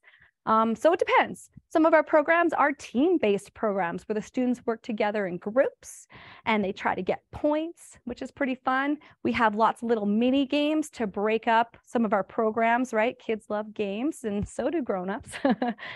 We have shout out the answer. So a couple of times I asked you to shout out the name of a dinosaur, right? Remember? Triceratops. Even if I can't hear you, I'm going to assume that you probably said Triceratops or you're thinking it. I asked you to shout out, what kind of dinosaur is this tooth from? Carnivore, herbivore? And you shouted out carnivore, right? So just those little moments are ways to keep your audience engaged. For the little ones, we have movement breaks, right? We're like, okay, we can see them getting wiggly and jiggly. Let's stand them up. Let's get them moving around so that we can refocus them. And we have little quizzes and voting moments where we might ask them a quiz question. That works when you can see your audience, right? And that's a lot of the times what we have. But again, post-COVID, it seems like we were doing more webcasts, so we might not be able to see our audience. So for those, we can go to poll questions. Here at the museum and our programs, we often start off with the question, what is paleontology, right? Because I think you have a notion of it. And I can get you to help me answer. We'll go back. I'll get you to help me answer that question in a couple of different ways. Sometimes I ask the class, what is paleontology? Who out there wants to raise their hand and tell me? And I'll choose a friend. So I might choose an audience member. Or if it's a group, I might say, what is paleontology? A lot of kids tell me it's the study of dinosaurs. What do you think? Is it only dinosaurs? Yes or no? And I'll wait for their answer. Again, if I can't see them, I might go to a poll question. So I might say, what is paleontology? The study of, I'll give some possibilities, dinosaurs, ancient life, blah, blah, blah. Let's launch a Zoom poll and see what you think. And I didn't have enough foresight to send Ben and Karen the Zoom poll ahead of time. But I'm sure you've been in a Zoom meeting where hopefully you're engaged. But, you know, when that poll comes up, it's fun to answer, right? So we often, if we're doing a webcast, we will put up a Zoom poll to have our audience interact with us. And yes, Ben, you are correct. It is ancient life. So there's that. And our programs will always end with a designated question and answer period. Hopefully 10 minutes, 5 to 10 minutes we like to set aside for Q&A, because again, that is what we're doing for our site. Is we are the expert, they're coming to us. And so that's what we want to make sure is we give them the opportunity to ask us questions, or even just share with them some of their fun facts, or sometimes they've got stories about fossils, and sometimes they just want to tell somebody that, and that's awesome. So I wanted to do a little bit with that. Of course, I wanted to end the session in a question and answer period. So you're welcome to ask me questions about, what we do in the technology, but I also challenge you what we like to do here, because I have I'm lucky to have a co-pilot here. I'm lucky to have a technician. Our strategy when we do question and answers is, if I can answer it using fossils, I will, because what's better than seeing a cool fossil up close? Or we also have Clem standing by to help support me with my answers. Because I have him, I can, someone asks a question about T-Rex, I can throw up a T-Rex, and we try to do it as fast as possible so that the kids are like, what? How did they know? How'd they know what I was going to answer? So I'm not sure how you were doing this earlier. It sounded like some people were talking. Some people were maybe typing questions. So if you want, go ahead. If you want to type in questions for us, you can. Or if you want to ask live, we can take some questions at this time. Well, first, and you can hear my throat. My voice is a little, I've been fighting, not fighting anything, but just getting my voice back. So pardon me. Oh, it's an occupational hazard for every one of us here. Thanks so much, Megan. And Clem, powering behind the scenes for this session. Absolutely. Now, we did actually have a question that's buried in the chat there, was about how you are seeing your audience. How are you seeing them? Is there a massive screen behind Clem? Like, where is it? Yeah, I don't know if we can spin the camera around that far. We'll see what we can do for you. But yeah, absolutely. I have basically a double set, and we were able to afford, when we had our expansion, we budgeted into the expansion, all new technology. And then our previous monitors, we have them, there's Clem. So can you, behind him on the wall, I don't know if the camera can go up. Oh yeah, here goes. Nice. We've never been, well, I think we've been asked this, but we just never we never answered. So there you can see double screens, and I'll come over and just show you, or Clem can. This, here you go. This is a screen, and the camera is hanging right here, so that when I look at the camera, I can see what I'm presenting and where I'm looking. So it all is together. And then over here is a feed to the computer, so I can see, I'm not used to this. It's over here. So I can see what Clem's bringing up. And then as you can see, you guys are down here. You're down on the wall, and there's another screen over there. So yeah, we have, I don't know, what are these, 65 or 70-inch monitors? 2 of them back there? I think they're 65s. I think the remote says 65. So a lot of uni strut at the top of that roof there. Clem's trying to show us some of our cameras. That's one of our PTZ pan-tilt zoom cameras. Oh, and they're going to look at each other. I don't know what you're trying to look to the other feed? It's okay. Let's see. We have a little and then you went to, we have a little Hubble cam that allows us to string and go to different presets. So yeah, we are seeing you on big screens. So I look here, I'm looking at the camera, and I can just drop my eyes down to see you. And then when I'm on the green screen, I have the other camera and another monitor, so I can just look down to see my audience. So that hopefully that eye contact is so important, right? Like, when someone's looking down, you just don't feel that connection. So that's why I have the camera hanging literally in front of my feed, so that I'm maintaining that eye contact. That was impressive. Oh, you see the chat. Yeah, we're very excited. Okay, I gotta say, we had this expansion. We budgeted in the equipment. We were so lucky, because then our provincial government changed, and then COVID happened, and now there's no money, right? So we just lucked out. And luckily our previous monitors, our technician, like I said, I have an amazing AV technician, shout out to Ken. And we have those spare monitors tucked in the back. We have a couple of spare cameras. So like if something fails, at least we have a backup for the most part. And so that was really awesome that we were able to get the funding at that time, about 4 years ago, for this expansion. Now, when I got to visit you, I noticed I was having a look over the programs that you're running, and they're still running one of the programs I got to see years ago, PIQ, Test Your Paleo Intelligence. It's so cool. Can you let us know a bit of how you run that thing? Because I thought. Oh yeah, and what's funny is that we're upgrading that program. So I know it's one that we don't. A program called Discovering Dinosaurs, because it's for the same young audience, kind of takes the place of PIQ. It used to be more popular, but PIQ, it's got a complicated title and it's a flash program. We're converting it. So it's going to be called T-Rex Rescue. And it's so old.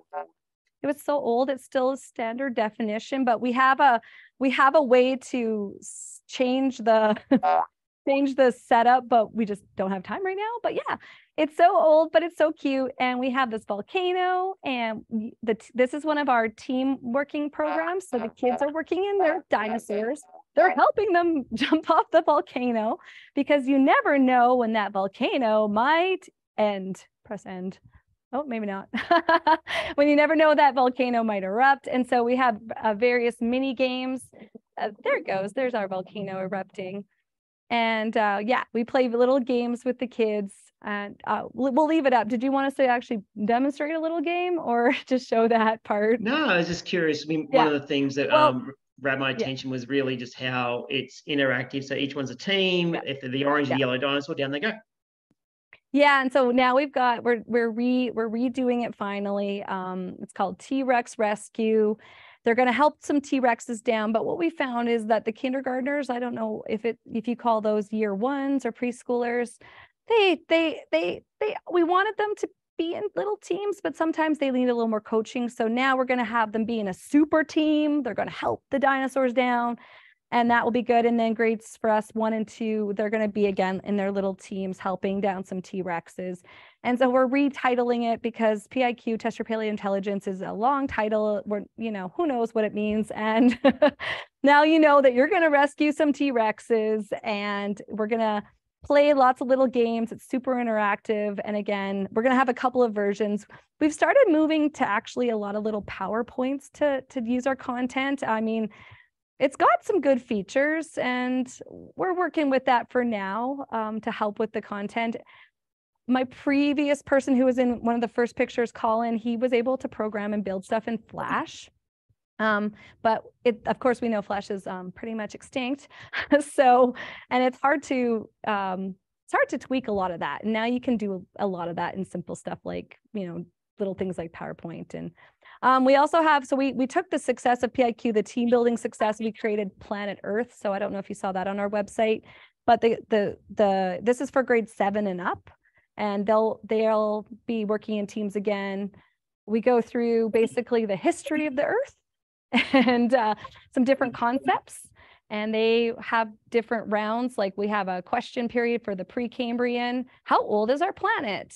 And we made this one because this one kind of launched during COVID. So in case they were at their individual houses, and they weren't able to work in teams, they could just put in the chat the number, or we could bring up some Zoom polls. So I know you probably had to do this too, Ben, like when it was COVID times and all the kids were at their houses, trying to manage that group. And I know it all took us a little while, and so the teachers, but then you kind of remember the little strategies that would help you flow through the program. So yeah, we find this program hits our grade 7 curriculum really well for us here in Canada. And it's all in a PowerPoint. And there's little animations you can do, and we're still figuring it out. But and luckily, we just got a new designer here at the museum. We're really lucky. Our museum has an in-house design department. So a lot of our content, all of the stuff you see has to go through our design department. And now our new guy is an animator. So we're going to have some cool animation stuff. And we're working on a program called Dinosaur Showdown. That's the working title. Guess what's going to happen? Yep, dinosaurs are going to... It's kind of like if you have two toy dinosaurs and they fight each other. That's what's going to happen. But we're going to have some 3D animation, and we're going to have the audience, based on fossils, predict the outcome of the fight, as it were. So yeah. This is so cool. Awesome. And one of the things I noticed is that you also do work in bilingual programs. How does that run? Yeah. Well, that would be Clement's department. We just have French right now, or we have connected with a few different sites that we would have basically an interpreter that's able to help us to, or yeah, interpreter that can work with us. As you can see, the closed captioning is on. So, you know, nowadays, anybody that's deaf and hard of hearing can put the closed captions on. And although I'm not sure how it works for some of, like for you, some of the paleontology terms and dinosaur names get a little bit twisted there. But yeah, so Clement luckily is bilingual. So I will actually tech for him. And we have here, he's actually just bringing up, we have a program called Plongée dans la paléontologie. So this is a program that's all in French. And, you know, qu'est-ce que c'est la paléontologie? What is paleontology? I'm not bilingual. I did take some French, but I can actually, I'm learning more as I hear him talk. I'm like, oh, I know what they asked this time. So yeah, we're able to do some bilingual programming, or we often connect to a colleague in Japan, and we have to take out a lot of content because I will speak and then she will interpret. But yeah, we can make it work in that way too. Awesome. Thank you so much. I'm just actually curious. I mean, out in virtual land, cyber land, please ask your questions. Megan's got a lot of background. I know. That's And so okay. does And I Clem. wanted to show off, like, does no one have any burning dinosaur questions they want to ask? You know? Well, Who I wants know to a particular. There's actually, is she still here? I feel like I'm picking on you, Naomi. We have two Naomis in the audience. One Naomi is from the Australian Age of Dinosaurs Museum in Central Queensland. Yeah. They do an amazing job. So I know that Naomi. Do they at least if they you're have listening live in, we should have each other or check out each other's programs. So see how we talk about dinosaurs and stuff. I think that sounds amazing why Naomi comes in with her question. Ben, I just realized that two of my favorite topics in the world that I do a lot of my presentations on are marine life in Australia and also Australian dinosaurs and rocks and fossils. So did you make this conference just for me, Ben? Oh, I did, Karen. Karen, what's your favorite dinosaur? Well, my favorite dinosaur is an Australian dinosaur called Madabarosaurus. Yeah. And so for us, we have a cousin. I have basically its cousin's fossil right here, a hadrosaur, a duck-billed dinosaur, right? So one of its cousins would be one of the big duck-billed dinosaurs like this Edmontosaurus, which this skull is almost not quite to life size, but this dinosaur is bigger than T-Rex, right? And so we have 14 different species of duck-billed dinosaurs found in Alberta. So I've got Corythosaurus here, and then you got a few of them back here. You might like Parasaurolophus, right? With its big crest on its head. Lambeosaurus. Yeah. So we have our cousins. Of course, different kinds of dinosaurs. Our North American dinosaurs evolved their own kind over here. So we only have T-Rexes, or T-Rex is only found in our section, as well as Triceratops. But of course, Australia has some of their amazing dinosaurs too.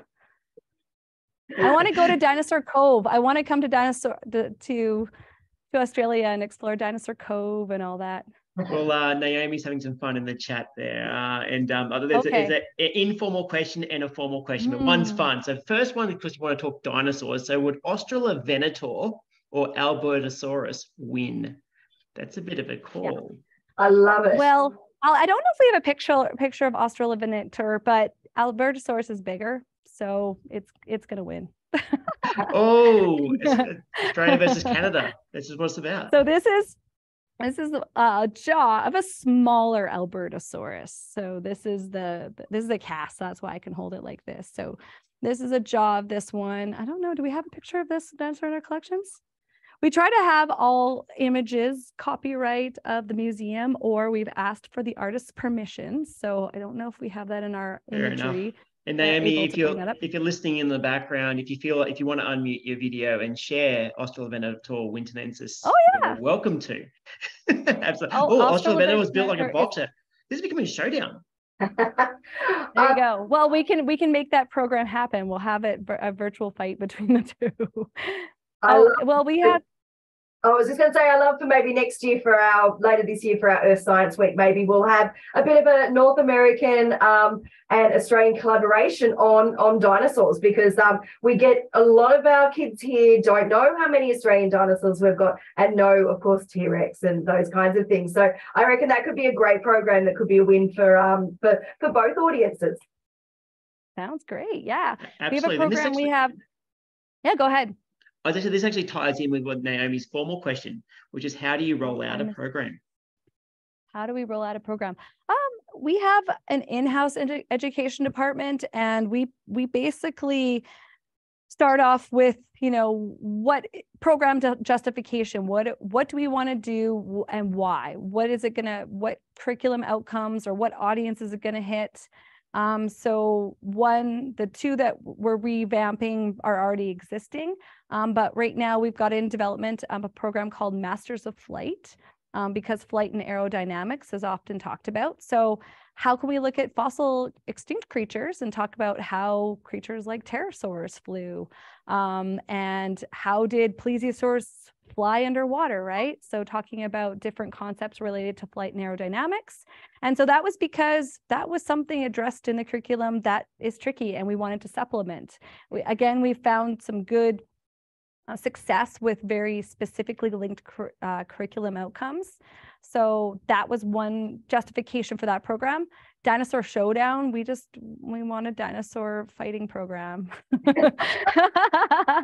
We want to be able, we love Clem loves anime, we love Street Fighter, no, just kidding. But love dinosaurs. So how can we bring the science to that and talk to what would actually happen, right? Fossil evidence, bite marks, things like that. And I imagine, I don't think that I don't know if that answers your question, but yeah, I think so. I get it a lot here about, who would win between a shark and a crocodile. And so it's something that kids innately want to know that question. Yeah. If there's two things, who's going to be the top? So I think that idea of that sort of fight will be something that the kids absolutely love. Thank you so much for joining us this morning, this afternoon, this evening. It's been great to have you on board, and I can see some really wonderful collaborations into the future for 2023. Unfortunately, we have our next speaker that's just coming. So thank you so much. We will put your contact details in our follow-up information as well. So just be ready for some excited people coming to I want to say hi to Bonnie, because it's been a while, but I used to work with Bonnie. She used to book a lot of programs with us. So hi, Bonnie. Nice to see you two out there. Yeah, and Ben and Karen have our contact information. If you want to reach out and ask questions, we can continue this on another Zoom call on your own time, or outside of this. So feel free to reach out. And since now we have a little more time since things are coasting after COVID, right? So, but thank you so much for inviting us. We had a blast, and we hope to see you down the road. So on behalf of Clement and myself, Megan, we will sign off for now. Bye. Thank you. Wonderful to have you both. Excellent. Well, that was a fabulous conversation, and I just need to thank Ben for organising all of our fabulous speakers so far. And I do feel like it was a special treat for some of the topic areas that I absolutely love.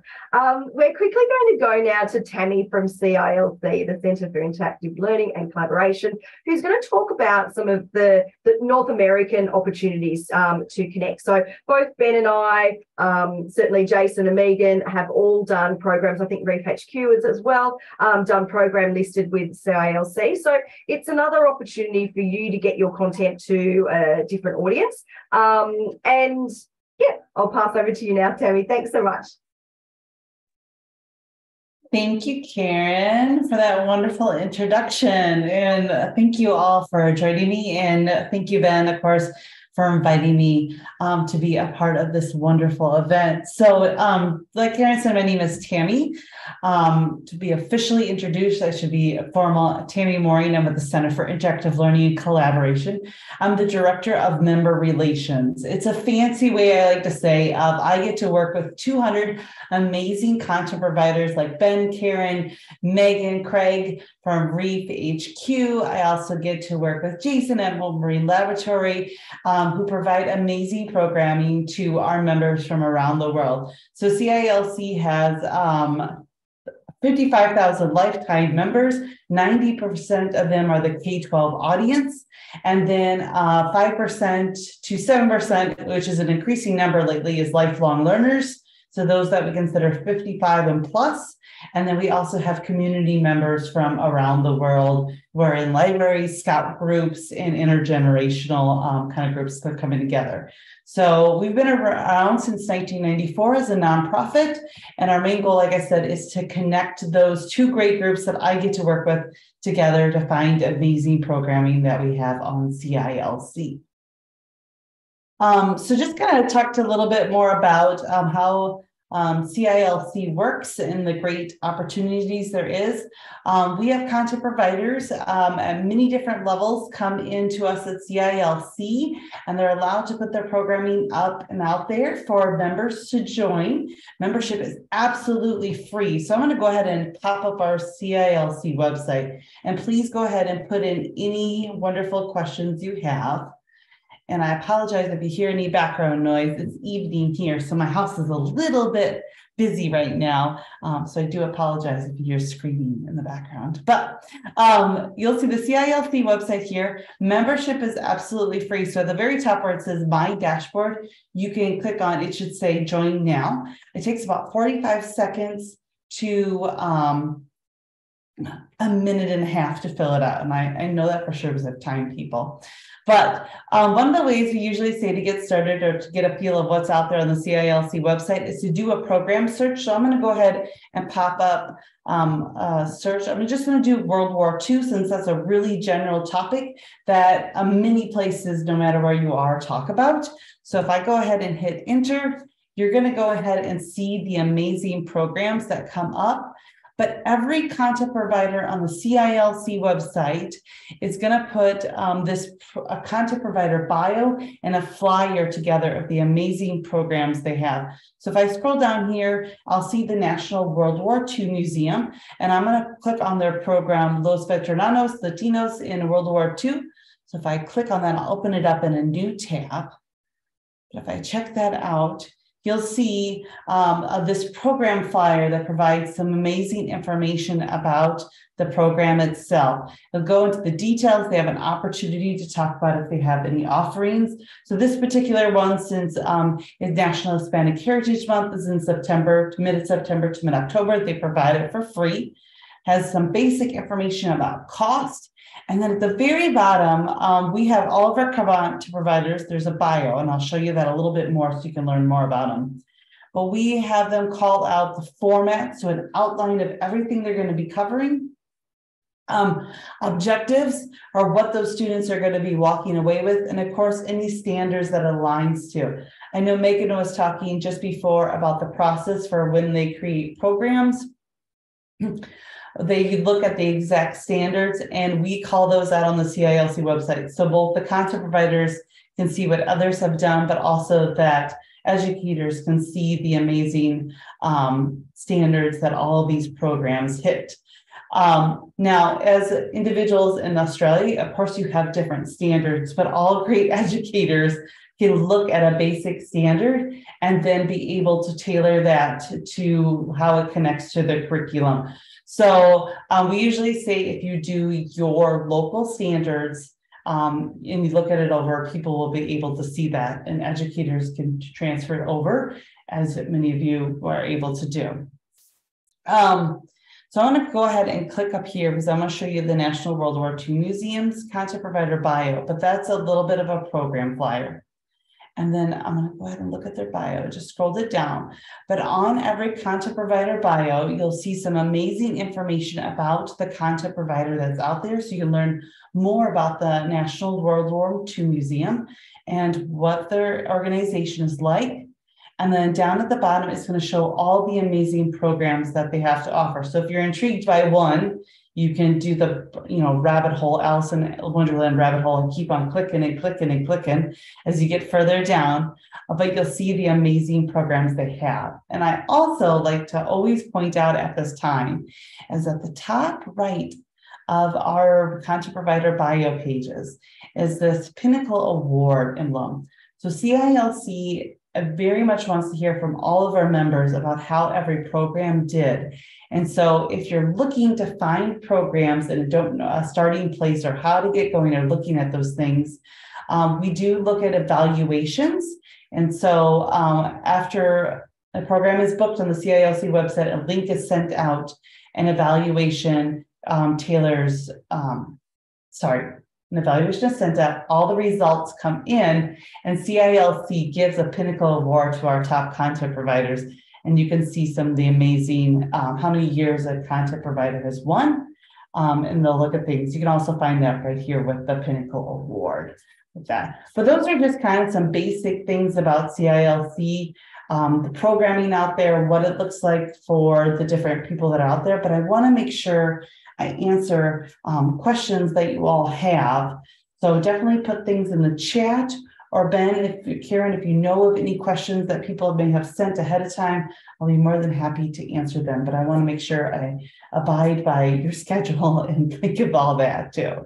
One thing I might ask is for really on the logistical side, how do you handle time and date conversion?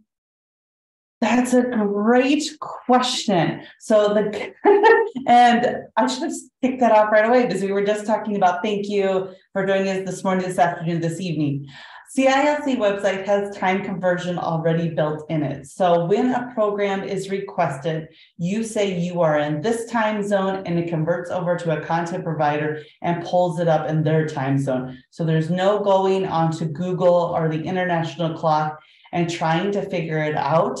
I know Ben's really good about it, but I myself am horrible. I also, in America, we follow daylight savings time, and some people don't follow that amazing thing. So it makes it tricky, but the CILC website does that all for you, and everything you see is time-centric. So you can be self-centered while you're experienced on CILC, and definitely have it be known that you are in your time zone correctly. Yes, and useful tools to send to schools. Yes, Ben put a wonderful tool in for there, the date and time clock. It's important. But on the CILC website, it's all set up for you to be able to put everything in your time zone, and every request that comes in or it goes out is set up in that time zone that you're affiliated with.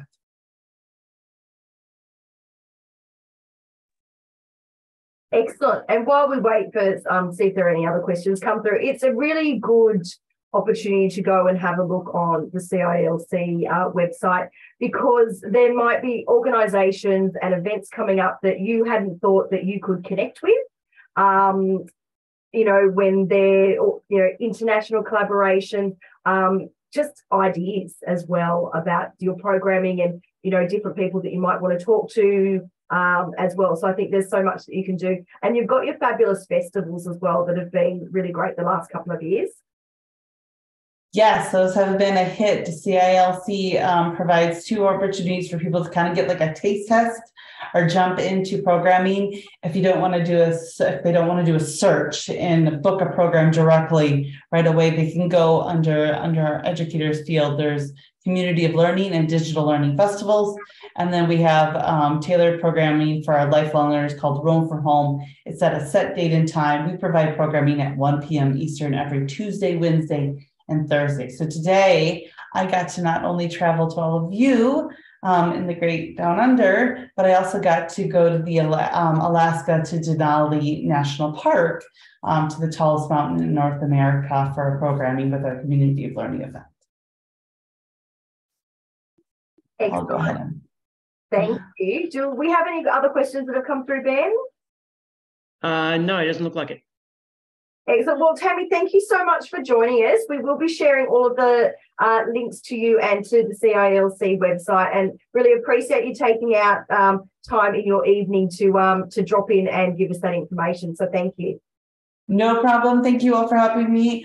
As Karen just said, reach out to her and Ben. They'll provide you with all my contact information, and I'm more than happy to work with any of you in any capacity that I can to help out and spread the word about how amazing distance learning is and the opportunities that are out there. Excellent. Thank you. See you later. Thanks so much. Great. What we have next, sorry, I'm just trying to stop sharing the screen. It's not letting me do it. Sorry, just bear with me. Tammy, can you stop sharing? That's okay. Thank you. Yes, sometimes I can take over and sometimes I can't.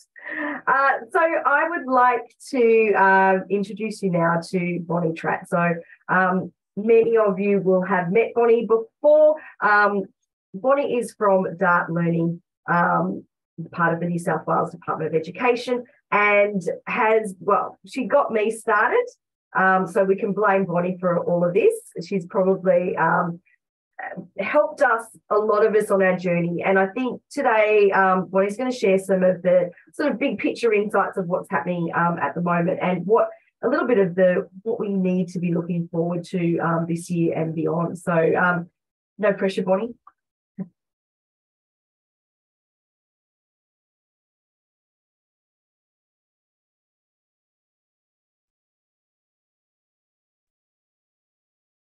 Do we have your audio? You do now. Excellent. The technical glitches. When you think they're all gone, it was so good to hear Jason talk about the old technology, and Meg as well. You know, we've all lived it. We used to talk about the old ISDN where you could tell they've got eyes and a mouth, but that's about it. So yeah, here we go. And really great to actually sit and watch some of these programs and see how clever these presenters are.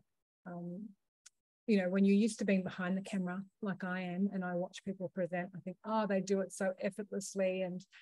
And I know that so many of you do have the backup of technical people, but you also are one-man bands, and I do take my hat off to you because it's a big job that you do. So yes, Dart Learning's job is to get your content out there to the schools. So we look at it like we have two jobs. Jobs is to make it easy for teachers to find things and to find an audience for you. So I will go ahead and keep moving through my presentation here. Just give me 1 second. Yeah, nearly 2 decades. Isn't that funny, Karen, when you think how long it's been? That Dart Learning have been collaborating with content providers to offer teachers, parents and students incredible educational virtual excursions, your virtual excursions. We have an experienced team, that's a nice way of saying we're old and been doing this for a long time, to assist you with your digital online productions. So we do a lot of that sort of stuff as well. And the marketing, which we've really stepped into that area of marketing the content that you have, as well as quality of assurance across your virtual excursions listings that are on Dart Learning. So I would also take this time to introduce Leanne Stone, who's been working with Jacob Nankivell and I for the past year, as well as Jan, who have really taken on that quality assurance and really made a difference to the way our website looks and makes the job easier for new content providers when they start coming on board with us to help them get their content out there. Thank you very much, Leanne, for all you're doing with us and whipping us into line with details. And the other thing is, of course, this is the one searchable website with the flexible delivery of events that can be specific to the learning objectives of the teacher's class and the professional learning of teachers. We figure that searchable is the most important thing when it comes to stuff for the teachers, because they need to be able to find things quickly. So Karen and Ben asked me to talk today about trends. So normally what I do is talk a little bit about 2022 and where we're going with 23. So I'll look today at the data, the teachers, and what's in the future for 2023. Something you've all kind of heard from me before, but here we go, looking at what happened last year. So last year we had 3,870 virtual excursions have been listed on Dart Learning. We've had 7,500 teachers with 335,000 students participated in Dart Learning virtual excursions. And that is, as we mentioned before, our website's very flexible, allowing our providers to use your own booking system. So 48% of our providers still use your own booking system. So those figures are fantastic. So if you take the blip out that was 2021, when trucking along, 2021, and then back down to normal, when we did 100,000 students pretty much per annum, the fact that we're now tripling the amount of students that are participating as well as taking into consideration that extra 48%, is pretty amazing. So we're really happy with the fact we are getting a lot of coverage for the events that are listed on Dart Learning. We have doubled the number of content providers. So we've gone from 70 to 150. So that's really great, because the thing that we're selling to the teachers is we're the gold standard for finding your content. So the fact they know that they can come to Dart Learning and find all kinds of different content in one spot makes it really easy. So that's great that the word's getting out there with content providers, that it's a good spot to be. 850 live virtual excursions were offered last year. So that's just the live stuff, not the actual on demand, which is massive as well. So we're really great, because at the end of the day, listening to Meg talk and Jason speak as well, that interactivity is invaluable when it comes to virtual excursions. Unfortunately, it's not always achievable for what teachers need, but it is invaluable to have those live and interactive events. How's this one? My favorite, 3,632,909 Facebook impressions, which is up 793%. Well, please don't expect to see those figures again, but that's fantastic considering that we had 2021. This is 2022 that we're talking about now. So what that means is our digital marketing plan is really working, and it really is getting coverage for our content providers and getting the message out to the teachers. I'm having trouble with the ball. It's going forward, backwards. Anyway, we did 50 targeted email campaigns across 27,000 different subscribers. So what that means, we're targeting those. We're not just sending one email out to everyone, which is what we used to do. But these days we're going, okay, let's send one to the stage 1 and stage 2 teachers. Let's send it out to our science teachers. Let's send it out, so that we're doing a lot more targeted marketing, which makes a big difference too. And we did 316 social media posts shared across various platforms, including Facebook, Instagram, LinkedIn, and within the department, that's Yammer and Teams as well. So the department has restructured how they do the delivery of information. And Microsoft Teams is now a huge player within the department. So we have set up curriculum, maths, curriculum, English, secondary, primary, regional, remote. With those particular teams, it makes it easy for us to put notices in there and help get the audience for you. Okay, the teachers. I mentioned before about live events, how many we're offering. We have currently 67% of our excursions are on demand. And this is so good, because we do get requests quite regularly from our teachers to say, we want to have stuff available all the time. Sometimes the dedicated times, as you know, don't actually fit in with the teachers' day-to-day programming, whether there's little lunch on or little lunch, recess, lunchtime, fruit break, whatever they happen to have. So on demand is really important for them. The other thing is, depending on the time of the year. So if an event is left at a virtual excursion is left as on demand afterwards, then that means the teacher can program it into their curriculum and still have that resource available to them, because they may not be covering certain topics at a certain time. The old elusive secondary school, always hard to find, but with on demand, we're just finding we're getting a lot more uptake from secondary as well, because they can go and watch those when the teacher actually has the students in front of them. All of you are doing it. We don't need to talk to you about incorporating your pre-record stuff, because watching even from today, and I know what you do incorporate pre-record stuff, as well as the interactive things that you have, as well as things like polls, as well as, you know, hands up and getting those sort of things happening as well. So with your pre-records, the one thing I'm also thinking about there is, if you've got it available and you've got something sitting on your website, put it on Dart Learning. It costs you nothing, and it sits there then, and teachers will be able to find it a lot easier. We have actually done with those pre-record stuff for on demand, put in a 5-year limit now. So pretty much after 5 years, if you've got something on demand, it will fall off and you'll have to put it on again. You'll be notified that that's going to happen, and that's just to keep things current on the website, because we're realizing that, you know, it's going to grow and grow, the amount of events that are there. The other thing with these on-demand things is we do suggest putting in some sort of a booking system for them, so that helps you actually gather statistics on it. and then available after a live event. So if you are doing a live event, a one-off, then possibly making that available afterwards means that those that missed out on watching the live event get to watch it later, and it can still sit there as a resource for teachers to view afterwards. Right, the other big thing, make it easy.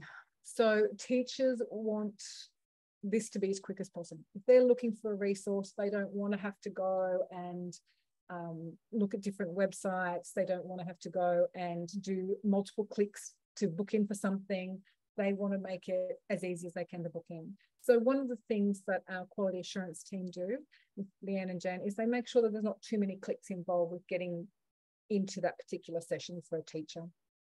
So please be aware of the multiple clicks. So that's what teachers want to be easy. They also want relevant tagging so that the searching is not onerous. So when they type in a tag, they go in through a KLA, they don't want to see everything come up in the feed. They only want to see what's actually relevant.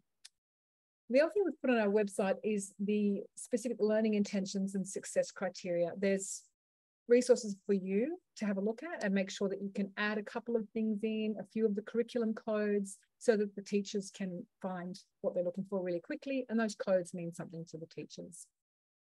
So the resources are there for you if you have a look under the help for our content providers to actually find those learning intentions, a few examples in there, as well as links to other things across NESA and those places.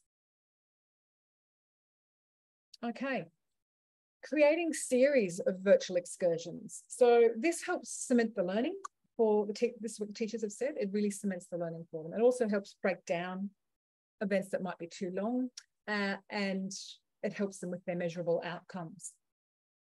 Giving pre and post material so that the teachers can do an activity beforehand means that your virtual excursion may be a bit shorter, and then they can go and maybe post event and have that continue. So it's that continued conversation around the highlight, which is the virtual excursion that they get to have with you. I mentioned the series, there's definitely still room for one-on-one, for one-offs, I should say, because they get your large audience, and that's also the way that you obviously get leverage to your other events.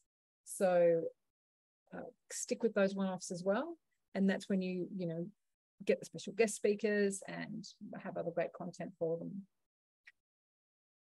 Okay, the future. Everyone seems to be doing it today, talking about what used to be, but this popped up from 11 years ago where we went and did a presentation from Polycom. So if you don't mind, I am going to show you a little video about where the technology was 11 years ago. Interaction, just as though you were sat across from me in the conference room here in Singapore. So it really is about trying to forget the technology and ensure you get that maximum collaborative experience. But obviously it's not just about audio and video, it's about being able to interact, to share content. Yeah. Craving. So as he said, it's not actually just, it is about maximizing that collaboration. It is about being interactive and sharing content and not making everyone focus on the actual technology. I don't need to tell you people that having a look at what's out there at the moment, I think you're all doing that really well.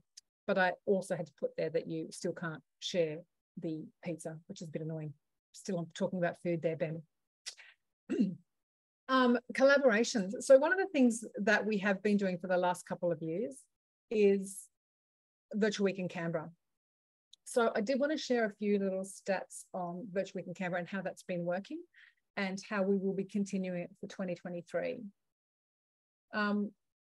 Last year, we had 10 organisations from Canberra attend. We had 27,500 students register. We had a reach across 1,431 classrooms. And we had a social media views of 65,000 with over 10,000 website page views and a star rating of 4.4.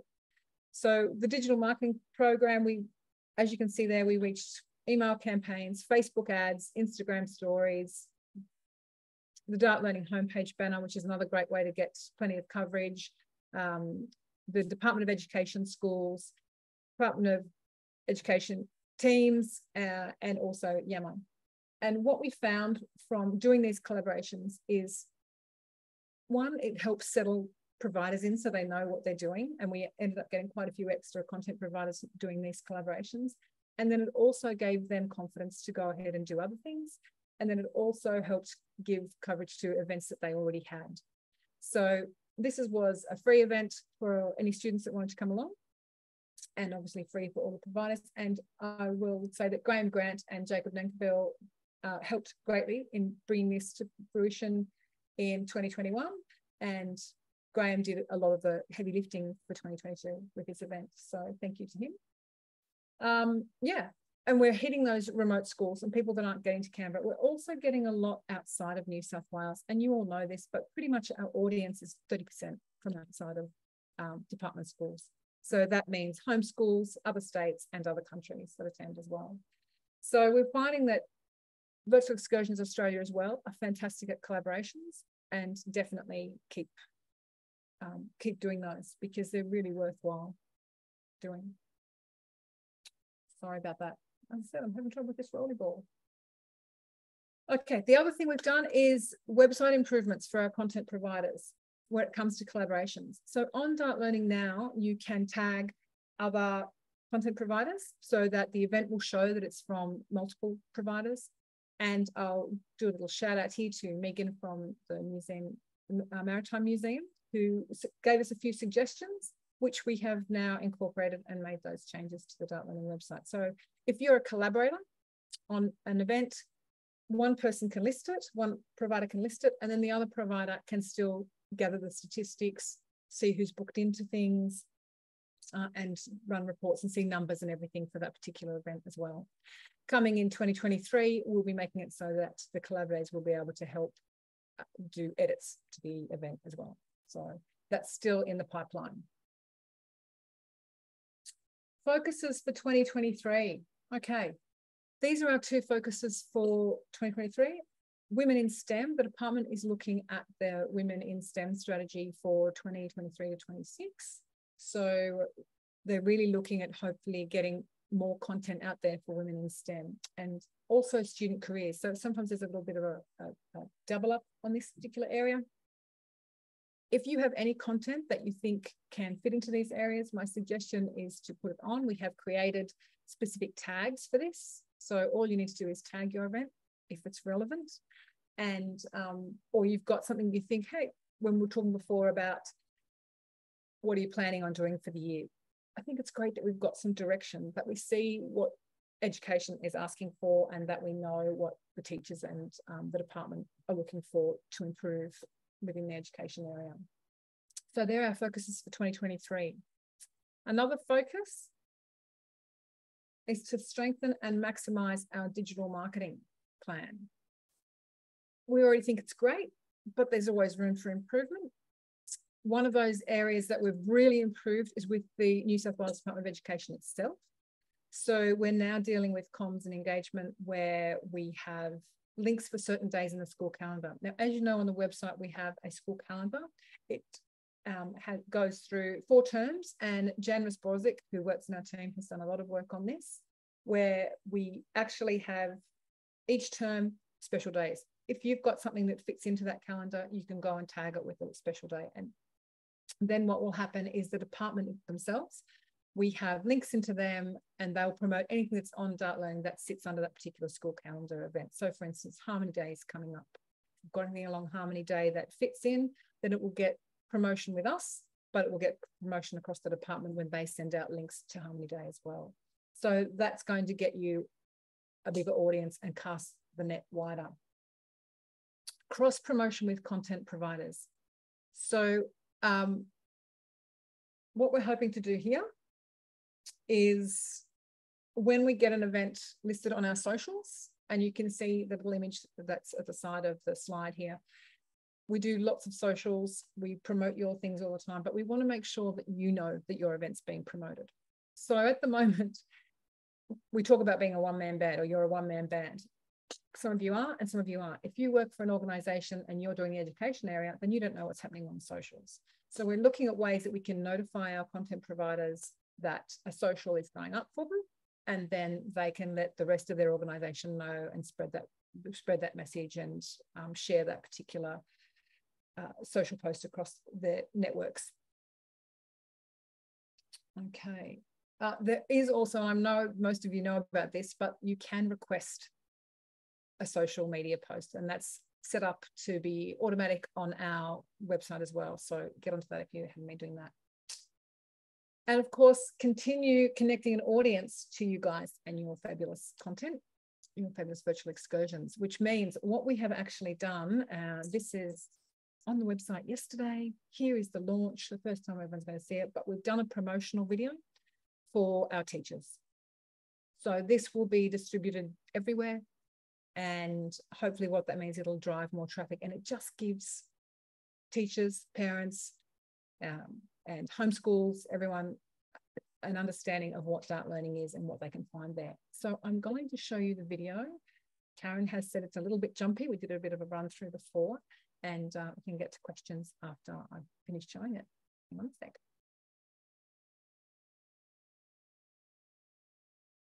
Dart Learning, bringing the world to your classroom. Dart Learning is a free service provided by the New South Wales Department of Education to assist teachers, parents and students in finding curriculum-enriching virtual excursions.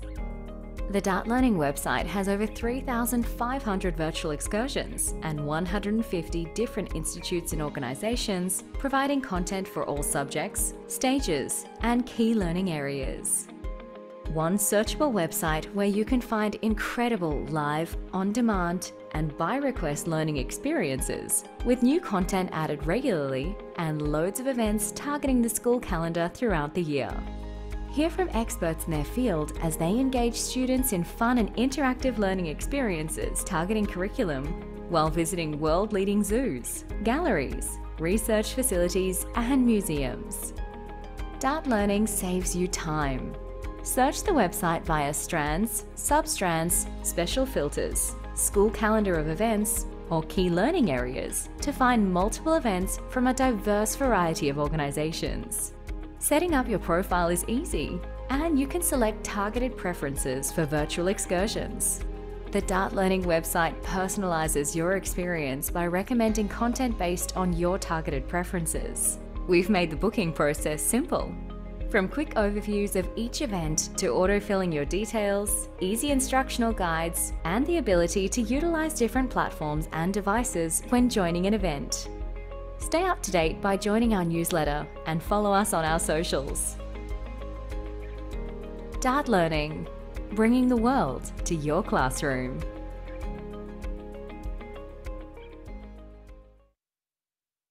Big thank you to all of those content providers that sent us some video that we could use during the making of our promo video.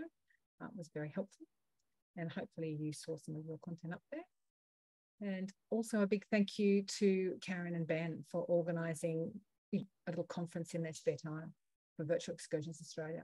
Keep up the fantastic work you're doing with Virtual Excursions Australia. It is one of the first things we suggest to content providers when they join us. We tell them to go and join Virtual Excursions Australia because there is a wealth of knowledge and you are great sharers, and it's well worth them joining the network.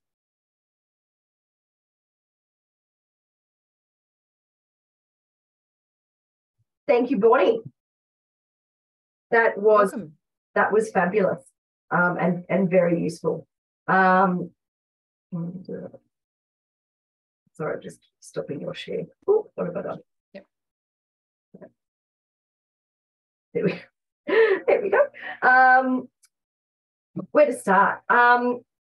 One, I just think the ideas that what are coming up and what the changes that you've made to the Dart Learning website for the easeability of searching for the teachers and parents, but also for content providers listing and providing information as well have been great. And I think a few comments have come up through the chat as well about the amazing marketing. And I think a lot of us have been able to see our profiles being shared as well. And that's been amazing. So yeah, and obviously well done on the massive spike that you've been able to see in terms of responses from teachers.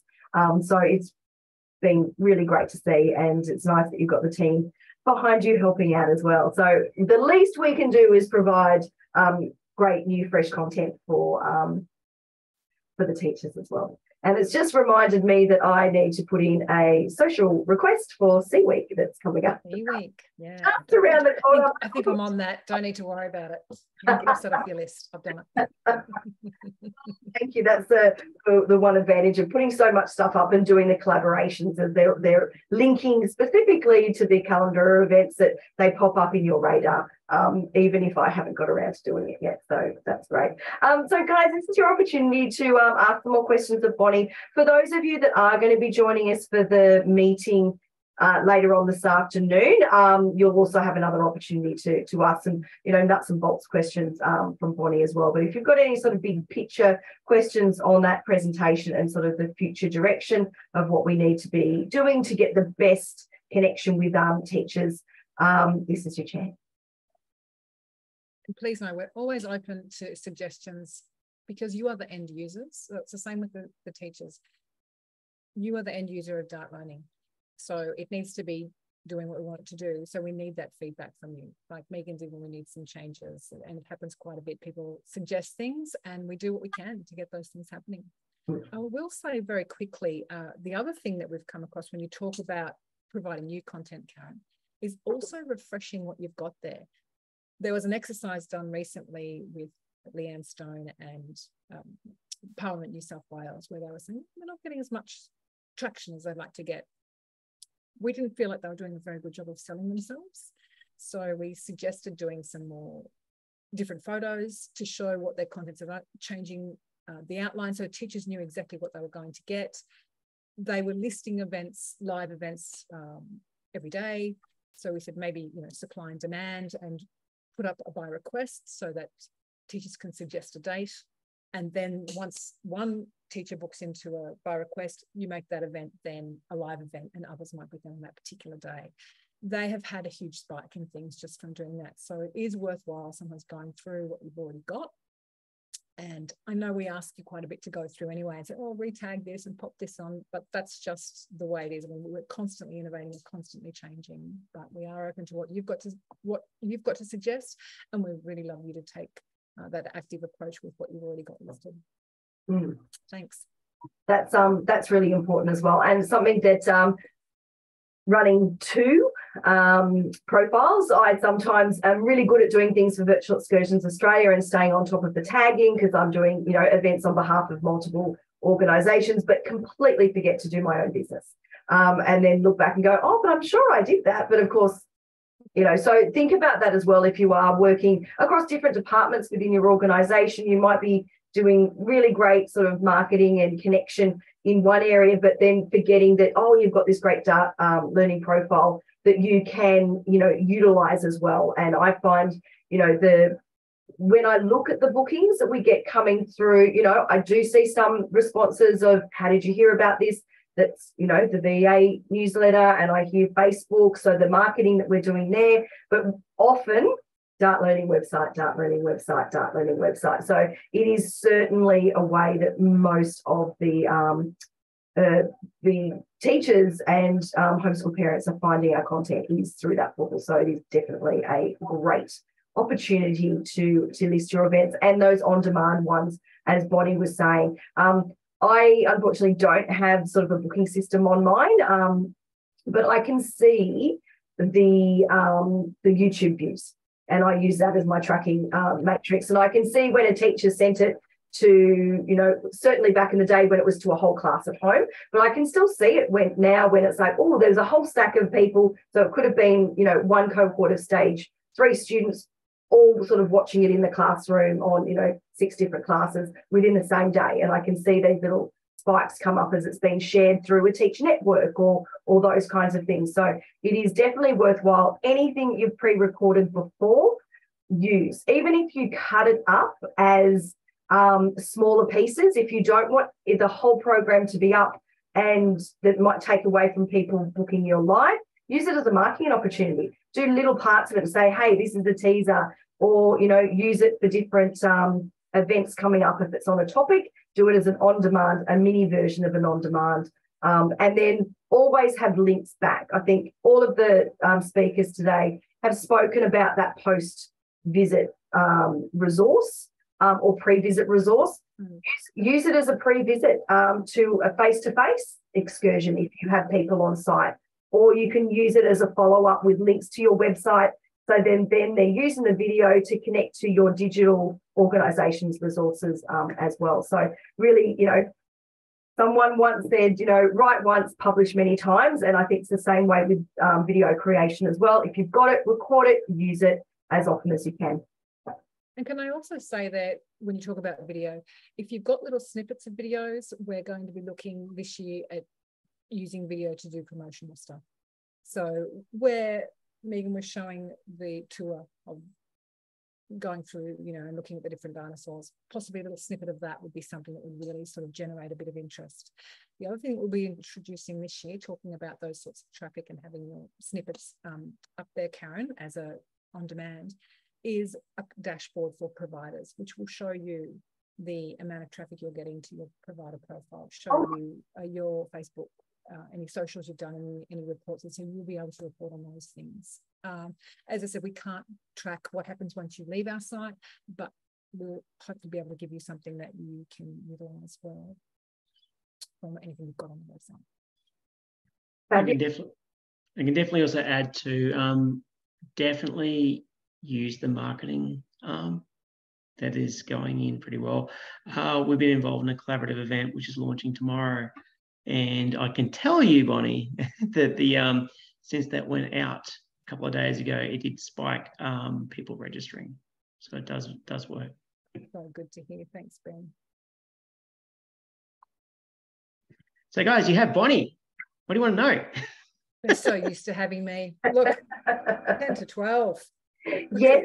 You can give them 10 minutes back in their day, and they can do it this afternoon with, once they've all had something to eat. Well, if there aren't any other questions, I think that's probably exactly what we're going to do. It's been a really big morning of fabulous content, lots of things to get inspired. I've got lots of little notes on pieces of paper. I've been updating our conference training manual that has lots of information about, being engaging, lighting, technology, all of those kinds of things, but also the links to CILC, the links to Dart, Bonnie, Megan and Jason's LinkedIn profiles and organisation websites as well. So you'll be able to have a copy of that with the recording hopefully tomorrow to, keep you inspired and think about those collaborations. You might not have had a question now, but if you think of something tomorrow, everyone that's involved in the conference today is more than happy to help answer your questions down the line as well. Okay, I think that's it from us here. Ben, and just a big thanks to Ben for all of the back end chat and links. It's something that I rely very heavily on. I can always tell when his hands are moving that he's got something fabulous to add into the chat. So that's been really helpful and important as well. So yeah, big thank you to all of our speakers. For those of you that are joining us for the Virtual Excursions Australia meeting, we have a break. So that's on at 1 o'clock. If you haven't registered, you still can. If not, we'll have a recording of the meeting as well. So thank you everyone for taking your time out to join us today. And for those of you who'll be watching this later on, the recording, on behalf of Ben and I from Virtual Excursions Australia, it's a fabulous way to start the year and get inspired. And yeah, got so many great ideas of events that we can put forward. So yeah, let's continue the conversation. Do you want to add anything there, Ben? You haven't thanked yourself, and I'm going to do that on behalf of everyone here. I press buttons here and there, but you did the same, and you made some things happen behind the scenes. Thank you so much, and thanks again for everyone who's joined us right across Australia and across the ocean. And I've just put a thing in the chat there. Please consider sharing out Virtual Excursions Australia to your colleagues who are in other organisations. This is quite necessary and was informed to us by a couple of politicians that we need an actual collaborative voice when possible. And so that's the whole point of VEA, is to represent you, the providers, all together with one voice and with a bit of a bit of gumption behind us, because between us all, we reach hundreds of thousands of students, as Bonnie said, and it's straight up tracked. It's real. So look, thanks again, everyone. This is going to adjourn, and hope to catch you very, very soon. Excellent. See you later, everyone.